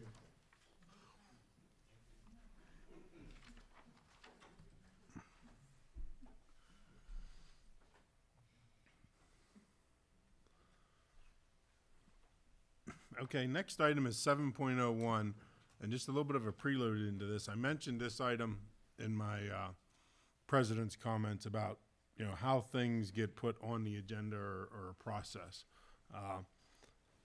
Faye, Chris, and I discussed this in our Friday call, and there was, you know, it was brought up by a board member to take a look at, you know, how we all go about privilege of the floor. And, you know, as you look at that policy, and I helped refresh my own memory, you know, even in the current policy, some things that maybe I would like, one little thing I would like to see be changed. But that's why that item's on here. Again, if everybody, or I shouldn't say everybody, if the majority here decides tonight that it's good as is, this thing goes away. If a majority says, no, we want to look at this policy a little deeper, maybe tweak this, maybe tweak that, then we'll start down that path. But this is what I've been mentioning. You know, Chris's vision, my vision, Faye's vision is board leadership of how we want to process requests, again, in public with the team of 10. So, you know, I'll start with my one thing that I'm not really married to this, and I was part of this blow up about 3 years ago. There's a provision in policy that says, you know, after 30 minutes, the public comment could end. We did slightly tweak that policy. It wasn't totally to my satisfaction. So if the board elects to move forward with a 903 revision, that's one thing I want to look at. And it's the part that it says, you know, 30 minutes. However, it's up to the president with consent of the board. Well, I don't think, and now being president, I don't want to make that decision. I think that gets reversed. You know, I would like to see that reversed, that after 30 minutes, it becomes a board vote whether to proceed, not the president's decision whether to proceed with public comment. So that's one thing that I, you know, would like to see discussed with policy 903. The other one is, and this is the one I think that came up, was the phrase that is read before public comment. If we want to look at that, I think somehow, some way, we probably need to reference that in policy. And if we do want to look at that, I think we need to, I would recommend we need to bring legal counsel in again, because it was instituted due to some legal matters. And I'm not a lawyer. I didn't sleep at Holiday Inn Express last night. So before we start changing things that might have had some good legal basis, I think it'd be good that we hear from legal counsel. So that's the preface. I spoke too long, so I'll open it up to anyone else. Well, I'm the one who asked for this to be discussed, full disclosure, because to me, and let me just read for those of you who are unfamiliar, this is what's read before. This is a reminder that public comment is not a forum for personal attacks, antagonistic behavior, or harassment. Please be advised that you're accountable for any legal ramifications and liability that results from statements that misrepresent the truth, defame individuals, or disclose personal information that is not of public concern. If I'm sitting in the audience and I hear the words legal ramifications, liability, I am less likely to make a comment that I think you might disagree with. That's me. And I'm a very opinionated person, and I would still maybe think twice about it. I am a free speech person, right, wrong, or indifferent. I might not like what you say. I might not like the manner in which you say it to me, but I am all for free speech. I think you should be able to say what you want. And if you want to choose the manner that you say it in that might be a little not to my liking, you still have the right to do that. You have the right to free speech. You do not have you don't have the right to not having consequences from that speech, but most of the people that come in here are adults. And so I feel like with that particular statement, I feel like you don't need to be reminded to not be a jerk when you're talking. It is basically what it comes down to, and I'm just speaking very frankly. I feel like we can have respectful communication, and my concern is that when you use legal terms and imply that if you misrepresent the truth or defame individuals or whatever, that maybe we're allowing that terminology to deter some people from actually speaking if there's a controversial issue that they have an opinion on. And that's why I wanted to discuss it. I know that that was probably put in because of things that have gone on or whatever, but if a person comes up and they do any of those things, then they should already know that there's potential for that. Me, I have pretty broad shoulders, so if I make a decision that someone doesn't like and they want to come and stand for their 3 minutes and call me whatever they want to call me, that's fine with me, because that's just my personality. Other people may not feel comfortable with that, and that's fine. I just have a concern because we do have not a whole lot of public comment, and I'm wondering, because everybody's cool to comment out here, out here, out here, but nobody wants to come in and comment. And is this one of the factors that might be deterring them from actually feeling comfortable enough to have a dissenting opinion or to talk about something that's controversial? So that's kind of why I wanted to bring it up and just have that conversation about not the policy itself, but about that statement that gets read. So that's where I'm coming from. I think the statement was a reactive statement. And at this point, I think we need to be proactive to prevent similar issues that we dealt with in the past. I would be in favor of softening the legalese of the statement, but I think that there is a significant need for a reminder of the protocol, the decorum, whatever you want to call it, that is appropriate, because we have seen, not just in our district, but in other school districts, very inappropriate behavior at school board meetings. Whether that or not is probably up for grabs as far as that's concerned, but it seems as though some proactive action is valuable rather than waiting and reacting to another situation that we've had in the past here and we've seen on TV in many other districts. Yeah, so I've been only on the board for a few months now, but I've been attending meetings for several years now, and I don't know that the demeanor or the verbiage of the people presenting changed at all from the time that statement was read. People got up and said what they wanted to say, and I think Stephanie makes a good point. There are other people out there that are less outspoken than some of the people that show up here, for sure. And it may, in fact, discourage them from speaking up. So I don't know how anyone's behavior had changed once that statement was beginning to be read. I didn't see a change at all. The only thing I would say is... So it's not harmful then, if it hasn't changed. It's not harming anything. I think the most important thing would be to say to someone, and it's here in black and white, you have 3 minutes, and then 3 minutes is up, you cut the mic. Consistently. Consistently. That's more of a limitation than a statement that's going to discourage people from actually getting up and saying something.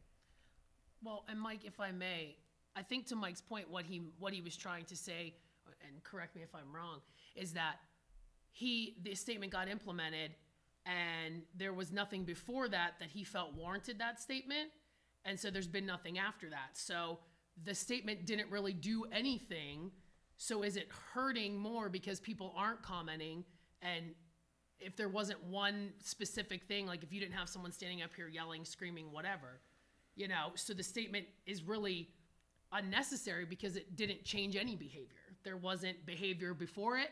There wasn't behavior after it. So are we losing people in the middle who maybe are kind of taken aback with the legalese of it?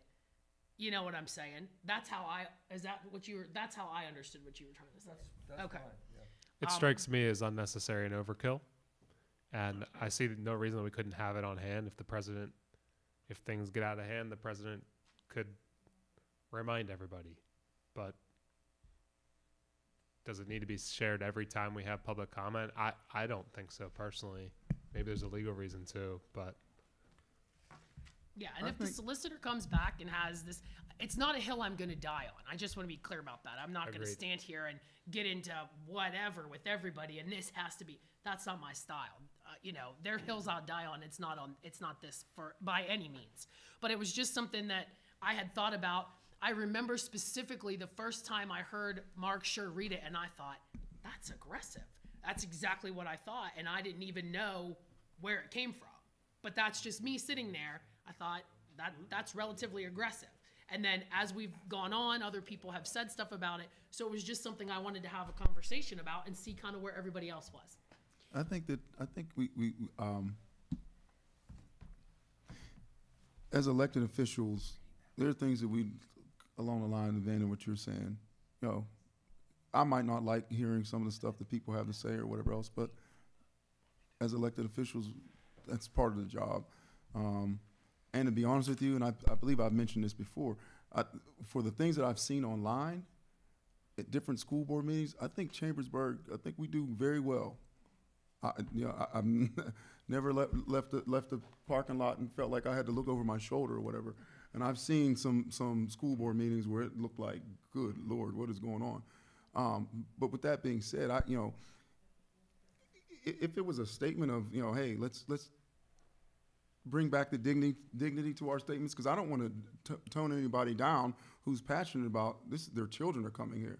We're doing things that are affecting and impacting their kids or the community or what have you. And I think sometimes we need to hear that passion without necessarily, squelching it or quelling it.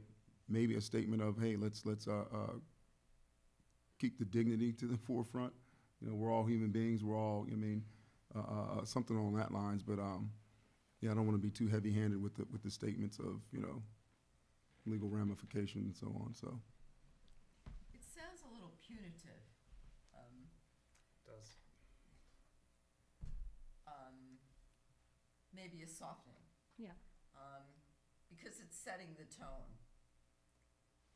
If the board conducts itself in a certain way, the members of the community are going to respond appropriately. And we're here for kids, and we need to reflect that in our words and in our deeds. It takes a lot of courage to come up here. Mm-hmm. So, and it takes a lot of courage for us to sit here. And I think we should act like responsible members of the community and public servants. And our audience deserves the same. Yeah, I think there needs to be a welcoming, as a matter of fact, in either the resolution or the policy, it says something about the fact that we value the comment period and so on. I forget exactly where I read that, but I think The board recognizes the value to school governance of public comment and educational issues, the importance of involving members of the public in board meetings. I think initially making that type of a statement and then a softened version of the current statement would be a good move. As I say, proactive versus reactive is, I don't want to see us get to a point where we have to react as we did when this statement was added. And the only way we are not going to have to react, in my opinion, is by being proactive in having some statement. But I think it needs to include a welcoming of public comment. And then a version of expectation that you're going to maintain a decorum that is appropriate. And perhaps even an explanation of how public comment works, if we could, because I know there's a lot of people who, specifically when things were going on that aren't good, they get upset because we don't respond to them because they don't understand that that's not how the public comment works. Well, and I think Chris's forums are providing that opportunity that we've not had in this community at any time that I'm aware of in the past on a regular basis. So I think that we're already seeing a change in a very positive direction for communications. And I think that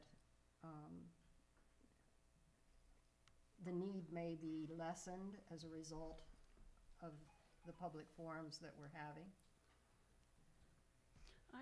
I'd like to add that I think it would be a good idea to soften it, and I like the idea of, starting out in a positive mode, and your idea too of saying, that we should, with the, what you had just said.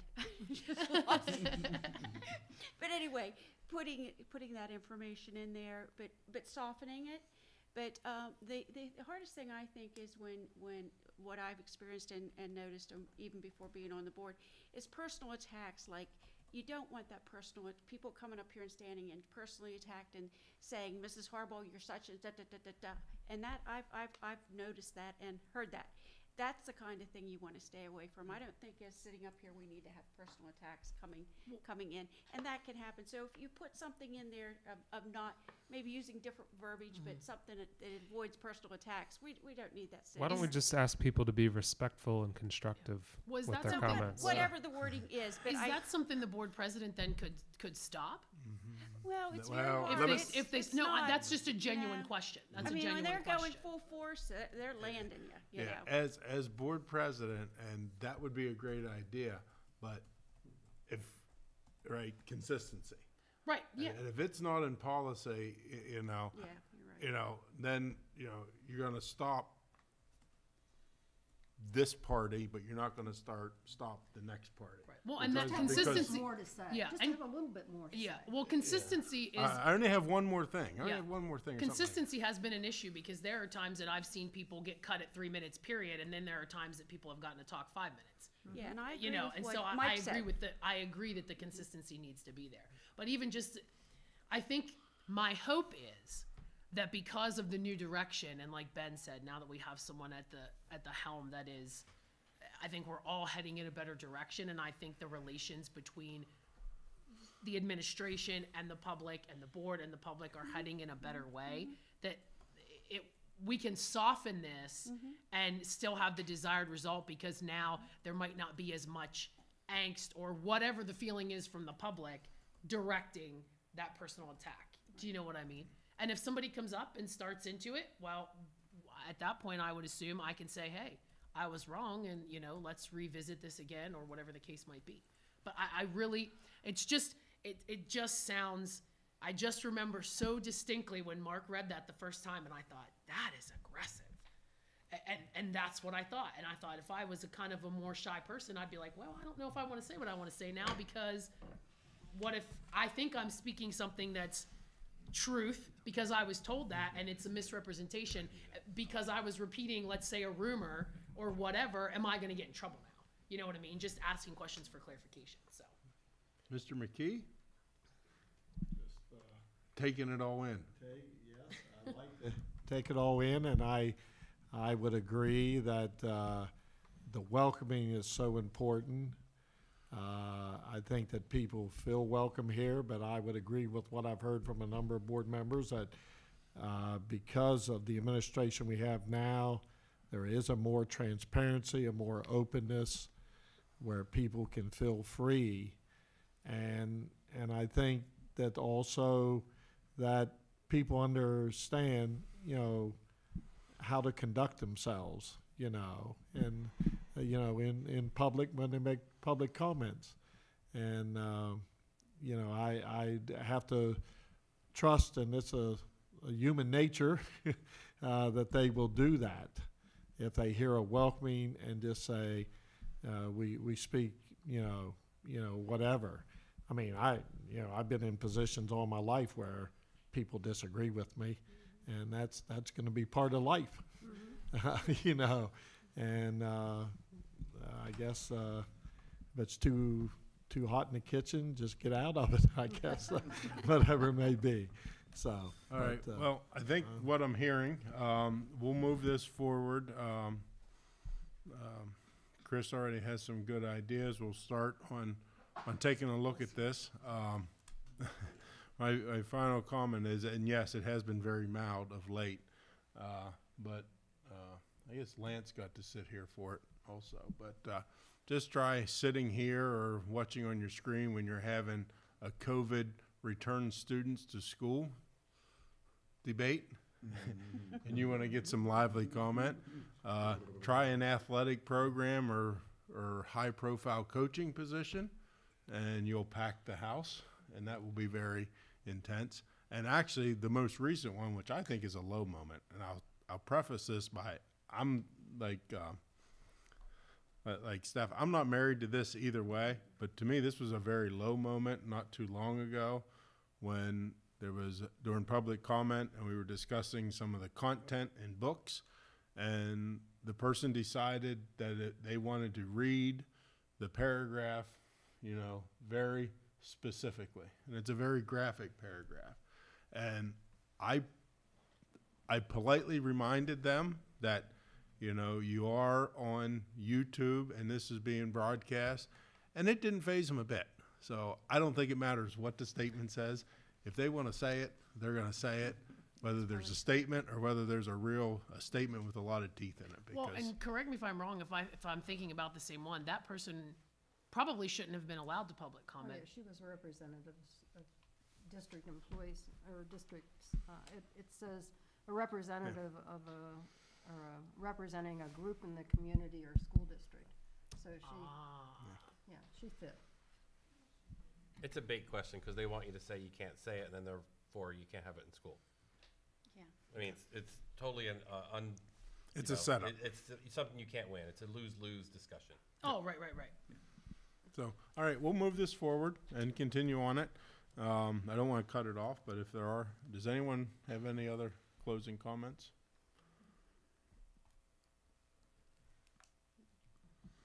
Okay. Chief Carter, we didn't get too rowdy, so you don't have to settle us down. Save the best for last. Yeah, long wait.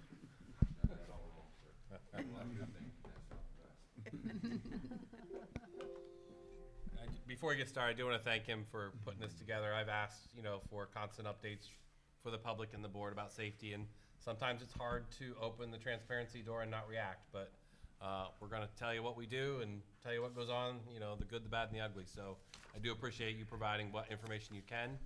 This will help us that we won't have to have an annual June report where we go into executive session to talk about safety because we're doing it every month. We may still want to do that if we have to talk about some significant issues on strategy for keeping schools safe, but just letting you know this covers our annual requirement. Okay, well, is this on? Yeah, I appreciate the opportunity. I'm just going to cover a couple slides very quickly. I have some specific topics that we're going to go over, but just Act 44 compliance, safe to say, some equipment training grants and resources, reported incidents that we actually handle as a police department and as a district, talk about some emergency drills and some memorandums of understanding. Currently, right now, all of our MOUs, I should say the majority of our MOUs are up to date. With the police departments, they're up to date. Chambersburg, PSP, Carlisle PSP, Chambersburg Borough, and Franklin County Sheriffs. And our reunification MOUs we still have a couple that are outstanding. We've provided them to the reunification points, but we just haven't got the MOUs back. But the majority of those are out there and taken care of. Just a couple of projects right now that are still going on within the district just because of the ESSERs. That's winding down, but the expansion of radios and repeaters, all of our schools right now have two-way radios that we can communicate. The repeaters are actually go up on the schools to allow the radios to communicate with each other. We're still looking at 3M ballistic or shatterproof film on doors and windows at every school.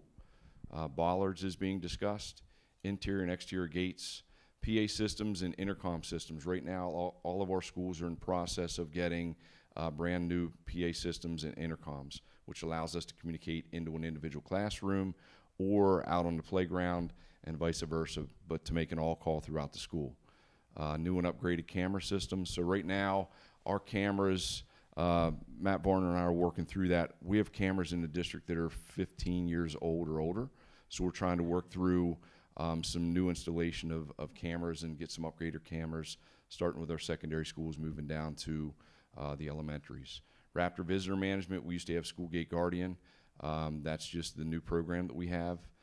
School pass attendance has taken place at the high school. So that's helping us keep track of some kids as they're moving through the school at various times of the day. Fob readers and door entry additions systems are very important. We find some schools have doors that don't actually have fob readers or swipes on them so that they can get in and out. With all the drills we're running, safety precautions, we want to make sure that all the entrances that we need to go in and out of actually have ease of access. So that's going on. So a lot of different things are going on. One of the things that I was asked to talk about was some safe to say incidents that we handled. I only did currently December through February. Total incidents or safe to say tips we've had in those 2.5 months is 37 total. The good thing here is life safety tips, it's only 2. And I want to knock on wood because they're the suicide ideations. They're somebody's having struggles in crisis. We've had a few of those, not very many, fortunately for us. The non-safety tips, and I'll go back and say that every safe to say tip that comes in, again, gets vetted. It comes in to me, and I think 8 other people are on that actual list that see them. And then what I do, or either myself or Mr. Widman, is we forward it out to the individual school they go to for action on that item that comes in. A lot of times the principals work through those because they're not really criminal in nature. It's more of a, you can see bullying and cyberbullying. That's the #1 thing that we get called in all the time. 14 of those. So every one of those I send to a principal, and those principals work through it, and then they have to put a disposition into that safe to say tip for the Attorney General's office. So every tip that comes in gets individually worked and looked at to make sure that we're taking care of our kids, because that's what it boils down to. What you're seeing up here, though, in the ones that are listed, dating violence, inappropriate online communication, smoking, tobacco, threats against person or school, that is what the person that's inputting the tip categorizes it as. So that may not always be the case for every tip, but when we vet those tips, then we figure out where they need to go. Some of these do turn into incidents that we handle as a police department, but I would say probably 85 to 90% of these are handled by the district administration, which they do a phenomenal job of making sure that we're taking care of those kids and parent contacts and peer mediation and things like that between those tips. Does anybody have any questions on safe to say? Gary, while Mike's getting ready, how many happen outside the school day that we have to do wellness checks on? How many happen during the school day? Just a rough guesstimate. I would say probably more happen outside than inside. So explain the difference on response when it's outside versus inside. Yeah, so the difference is, and again, depending on the tip, if it's non-life safety or if it's something that is going to spill over into school the next day, we try and work on those immediately. That might be me reaching out to PSP or CPD to do a welfare check on a student, or if there's a weapon involved, we send the police department out to the house to make parent contact and student contact. Some of those we may not want the student to come in the next day. We have some that we actually have had to do search warrants on because of online threats, TikTok, things like that that are threatening the school. So each of those is handled individually, but I would say probably half of those have been outside of the school day. And I got to be honest with you, I don't really like the ones that come in at 2 a.m., but some of them do that. But the majority of them come in probably between as soon as school ends. They don't want to report it to an administrator or they don't want to report it to a teacher. So this is a way that they can do it anonymously, which we truly appreciate. And we actually tell all of our kids about this program so that they have the ability to report it in a different way. So go ahead, sir. Yeah, thank you, Chief. First, appreciate the monthly or frequent update on this kind of stuff. And I think you guys are doing a great job, you and your team, seriously. But I'm interested in mostly, because I talk to a lot of kids when I have an opportunity to, they talk about bullying, and I guess my question is bullying an equal opportunity kind of employer, or is there some usual suspects that these are the bullies, and they're the same ones over and over, and we just can't? I wouldn't say that they're the usual subjects. And what I'll say about bullying is very tough. And the reason I say that is because it's not always reported. And I've heard people in school board meetings say, hey, bullying's going on, it's going on all the time. What I can tell you from the 5 years that I've been here is anytime it's been made aware to the administrators, like they're looking into it, they're talking about it, they're talking to kids. Specifically, if we have one bully that's doing it in one school, we've talked to them individually. We've talked to the victims of the bullying. We've talked to parents of victims. We talked to parents of the bullies. and it goes on throughout the district. But I wouldn't say it's the same people. I would say it's circumstantial. Schools probably all have what is a bully, right? But the bullies, it's more of a, it happens a lot in the elementary schools and the middle schools, but the problem with bullying is a lot of it goes on social media, right? So it spills over into the school from the weekend when they're out. So, you know, anytime it's brought to our attention, a lot of times it's not criminal. It's more of a peer mediation, or it's more of a parenting issue, or it's more of a school knowledge issue. As soon as we know, we're trying to educate kids on bullying. I've done it in kindergarten, I've done it the whole way up through 5th grade, I've done it in 6th grade at full assemblies or individual kids where we talk to them about the ramifications of bullying. I go into elementary schools and I ask them if they know what bullying is, and they tell me what it is. I ask about cyberbullying, they tell me what it is. I ask how many elementary kids, 3rd, 4th, and 5th grade, have cell phones, and the majority of those kids in the class raise their hand. So it's across the board, very tough to detect unless somebody comes forward and lets us know, or teachers are pretty good at seeing it and heading it off at the pass. So we do have a lot of teachers do a really good job with that. Thank you. Okay, any other questions on that, safe to say? Okay, so just real quickly, in December through February, through today's date, our police departments handled approximately 230 total incidents, anything from criminal to administrative to policy violations. We've conducted about 350 school visits and checks, safety checks. Some trainings that we have done, just again, December through February. We have our annual police officer MOPEC virtual trainings, legal updates, which are mandated for school police officers. I've attended some grant webinars. I also attend a quarterly regional threat assessment training, which is put on by the FBI, because regional threat assessment teams, county threat assessment teams, and individual school teams are now a very big deal and have come to the forefront because of Act 18. School pass training, which was instituted at the high school. Police department canine training. So what we did at the Chambersburg High School, and I forget what the date was, I think it was the 28th of December, is the Chambersburg Police Department asked us to train with their canines and several other canines in the area within our schools. So we opened the school up and allowed them to do that, you know, which truly benefits us because they do come into our schools, not frequently, but they do come in and they do canine searches for narcotics in the schools. Upcoming on the 16th, we have a Stop the Bleed training, which is going to be put on for the majority of the CASH's administration and teachers. And then I'm putting on 2 safety presentations for Marion Elementary teachers and Andrew Buchanan, where we're going to do some smaller tabletop things, excuse me, for their school. All right, types of incidents we've handled. Possession of weapons, 911 calls, terroristic threats, vaping and tobacco fights, possession of controlled substances, marijuana, THC, vapes, and gummies. Institutional vandalism, that's where they damage kind of a school entity. A lot of times it's a bathroom issue where they're damaging toilets or things like that.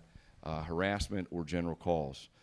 We've had 32 disorderly conduct investigations in the last 2.5 months, 5 simple assaults, 20 vaping incidents, 6 possession of weapons. Just within the past couple of weeks, we've had some issues with kids bringing in some weapons that are replicas, that aren't the real thing, but we look into it and we treat them all the same, just because of the fear factor and the threats that come along with that. We've had some institutional vandalisms, 3, harassment, 8. So just to give you a kind of a capitulation of what we've had the last 2 months, 2.5 months in the schools. Anybody have any questions about the types of incidents we have? We're a full-fledged police department. We handle any incident that comes our way, if it happens jurisdictionally on our school grounds. Have those numbers been increasing, or is that about the normal? They're increased a little bit this year.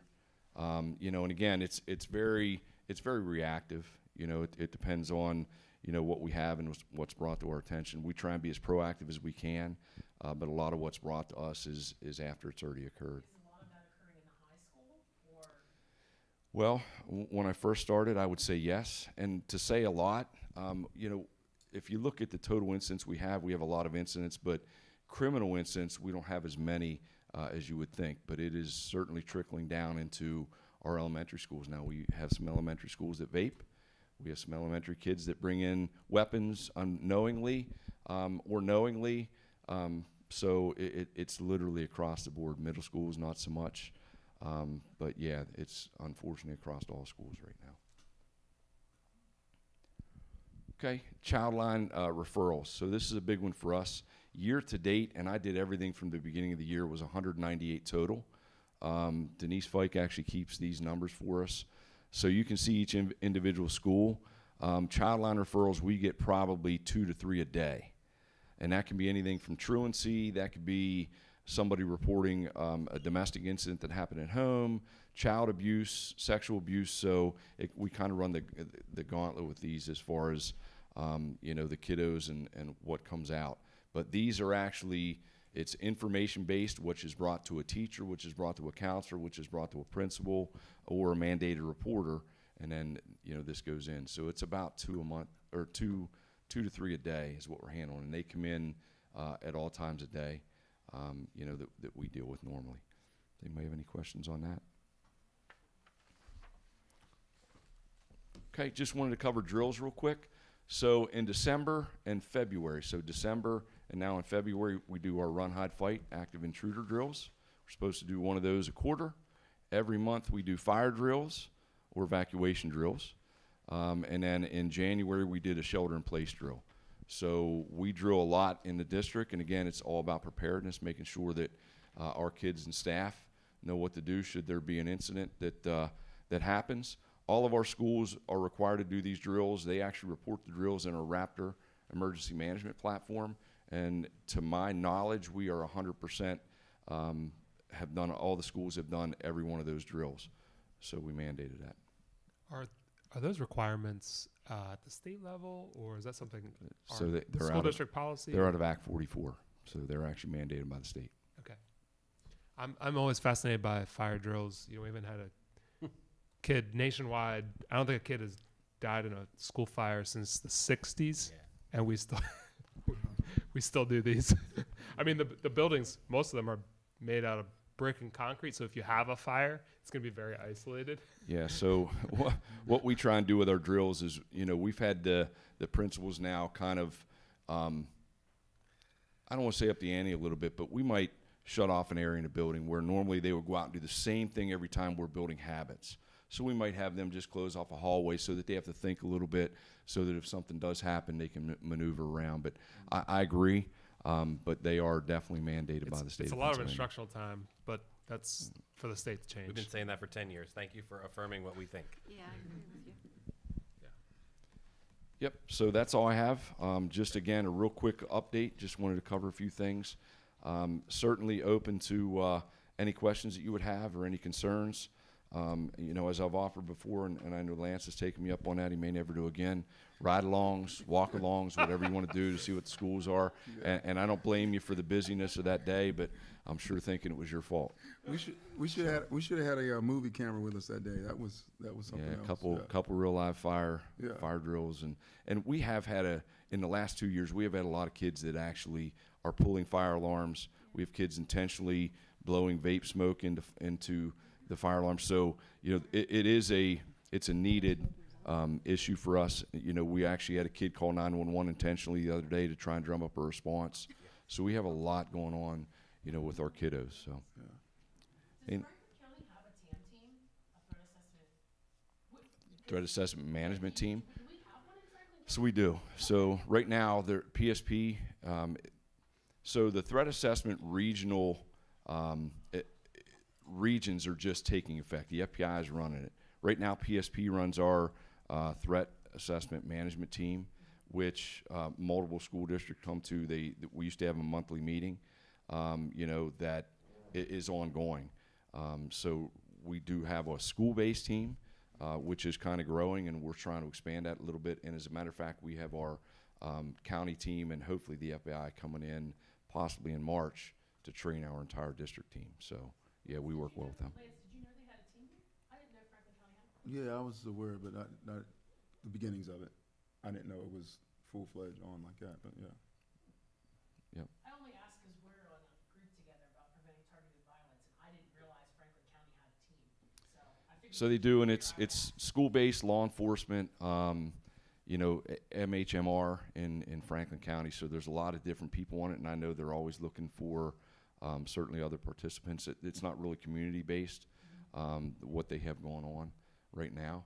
But if it's something you guys are interested in, I can certainly get you included in those emails if you want to attend, for sure. Sure, yeah. Anything else? Any other questions? Thank you for all that you do. I got a Thank chance you. to see Thank what your officers and you guys do. Thank you. Yes, thank you. Appreciate it. Thank you for your presentation.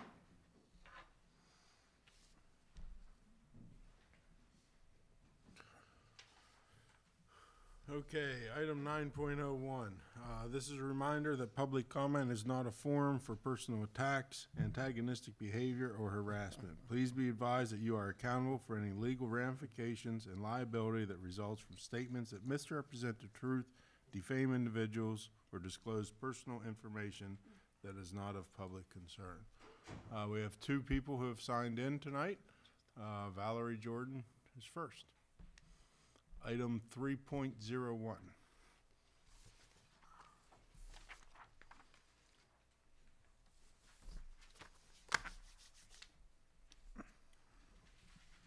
The superintendent already got my comment, so I'm going to direct my comments to the school board.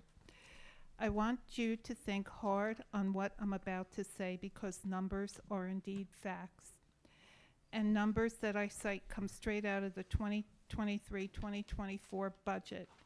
For this calendar year, the district's annual estimated revenue stream is $193,706,184. The district's annual debt service is $10.5 million.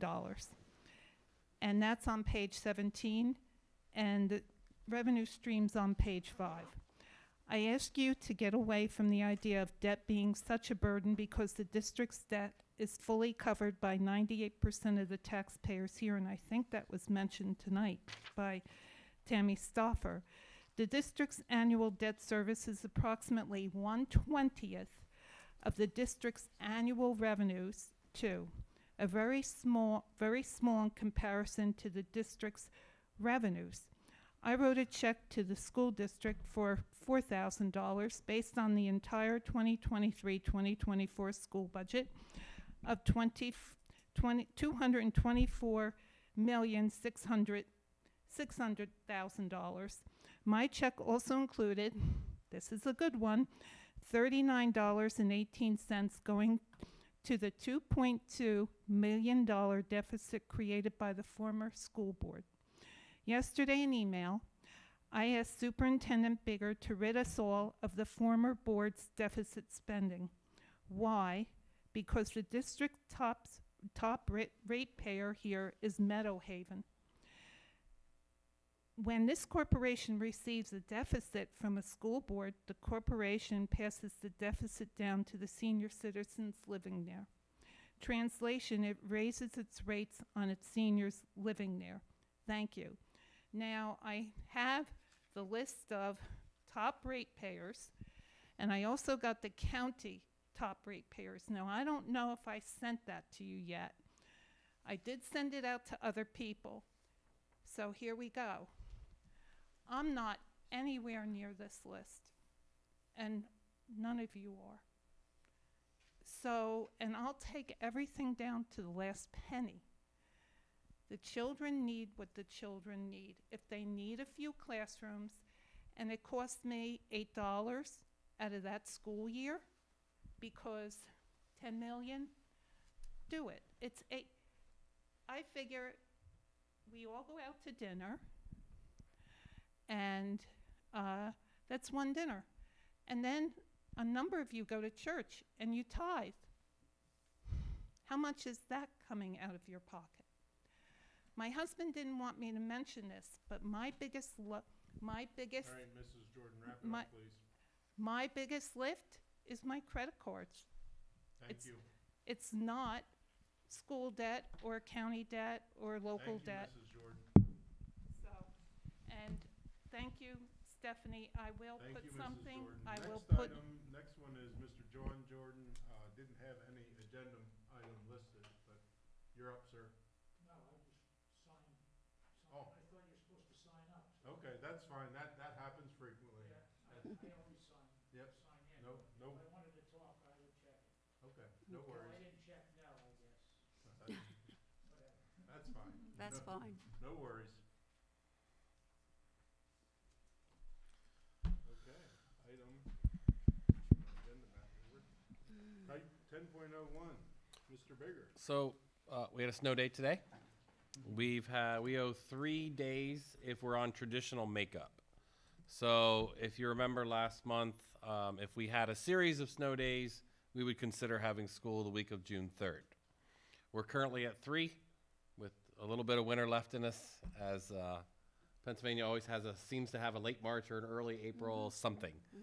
But my question to you, just some feedback, is are we leaning towards school or using the days for professional development and other options? And we've been brainstorming what we can do with these 3 days at the end of the year. And there are lots of options for us, but we don't want to go too far down the planning if we're going to have school. So just give me your thoughts on whether we should have 3 days of school or 3 days of training and professional development. And I'm leaning more towards the training and professional development only because of a lot of,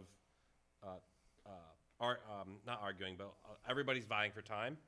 So it would really help us to have that time. That's my preference right now. But if we have another snow day, that's 4 days. Let's get the kids in for a week and, educate them, feed them, and transport them. So that's where I am, but I just wanted to get some feedback from you. I'd like to say that I think it would be great to have some professional development time for the teachers. Okay. I think that it's stretched too thin as far as the availability that we have to do staff development. So Okay. I lean in that direction, especially since it's at the end of the year, especially. Others? I would lead in that direction as well. Agreed.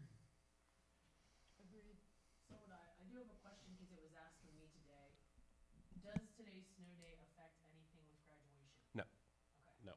Graduation. Would any more snow days affect that? No, I don't. I mean, we'd have to have a blizzard of a week or something for graduation to even be considered.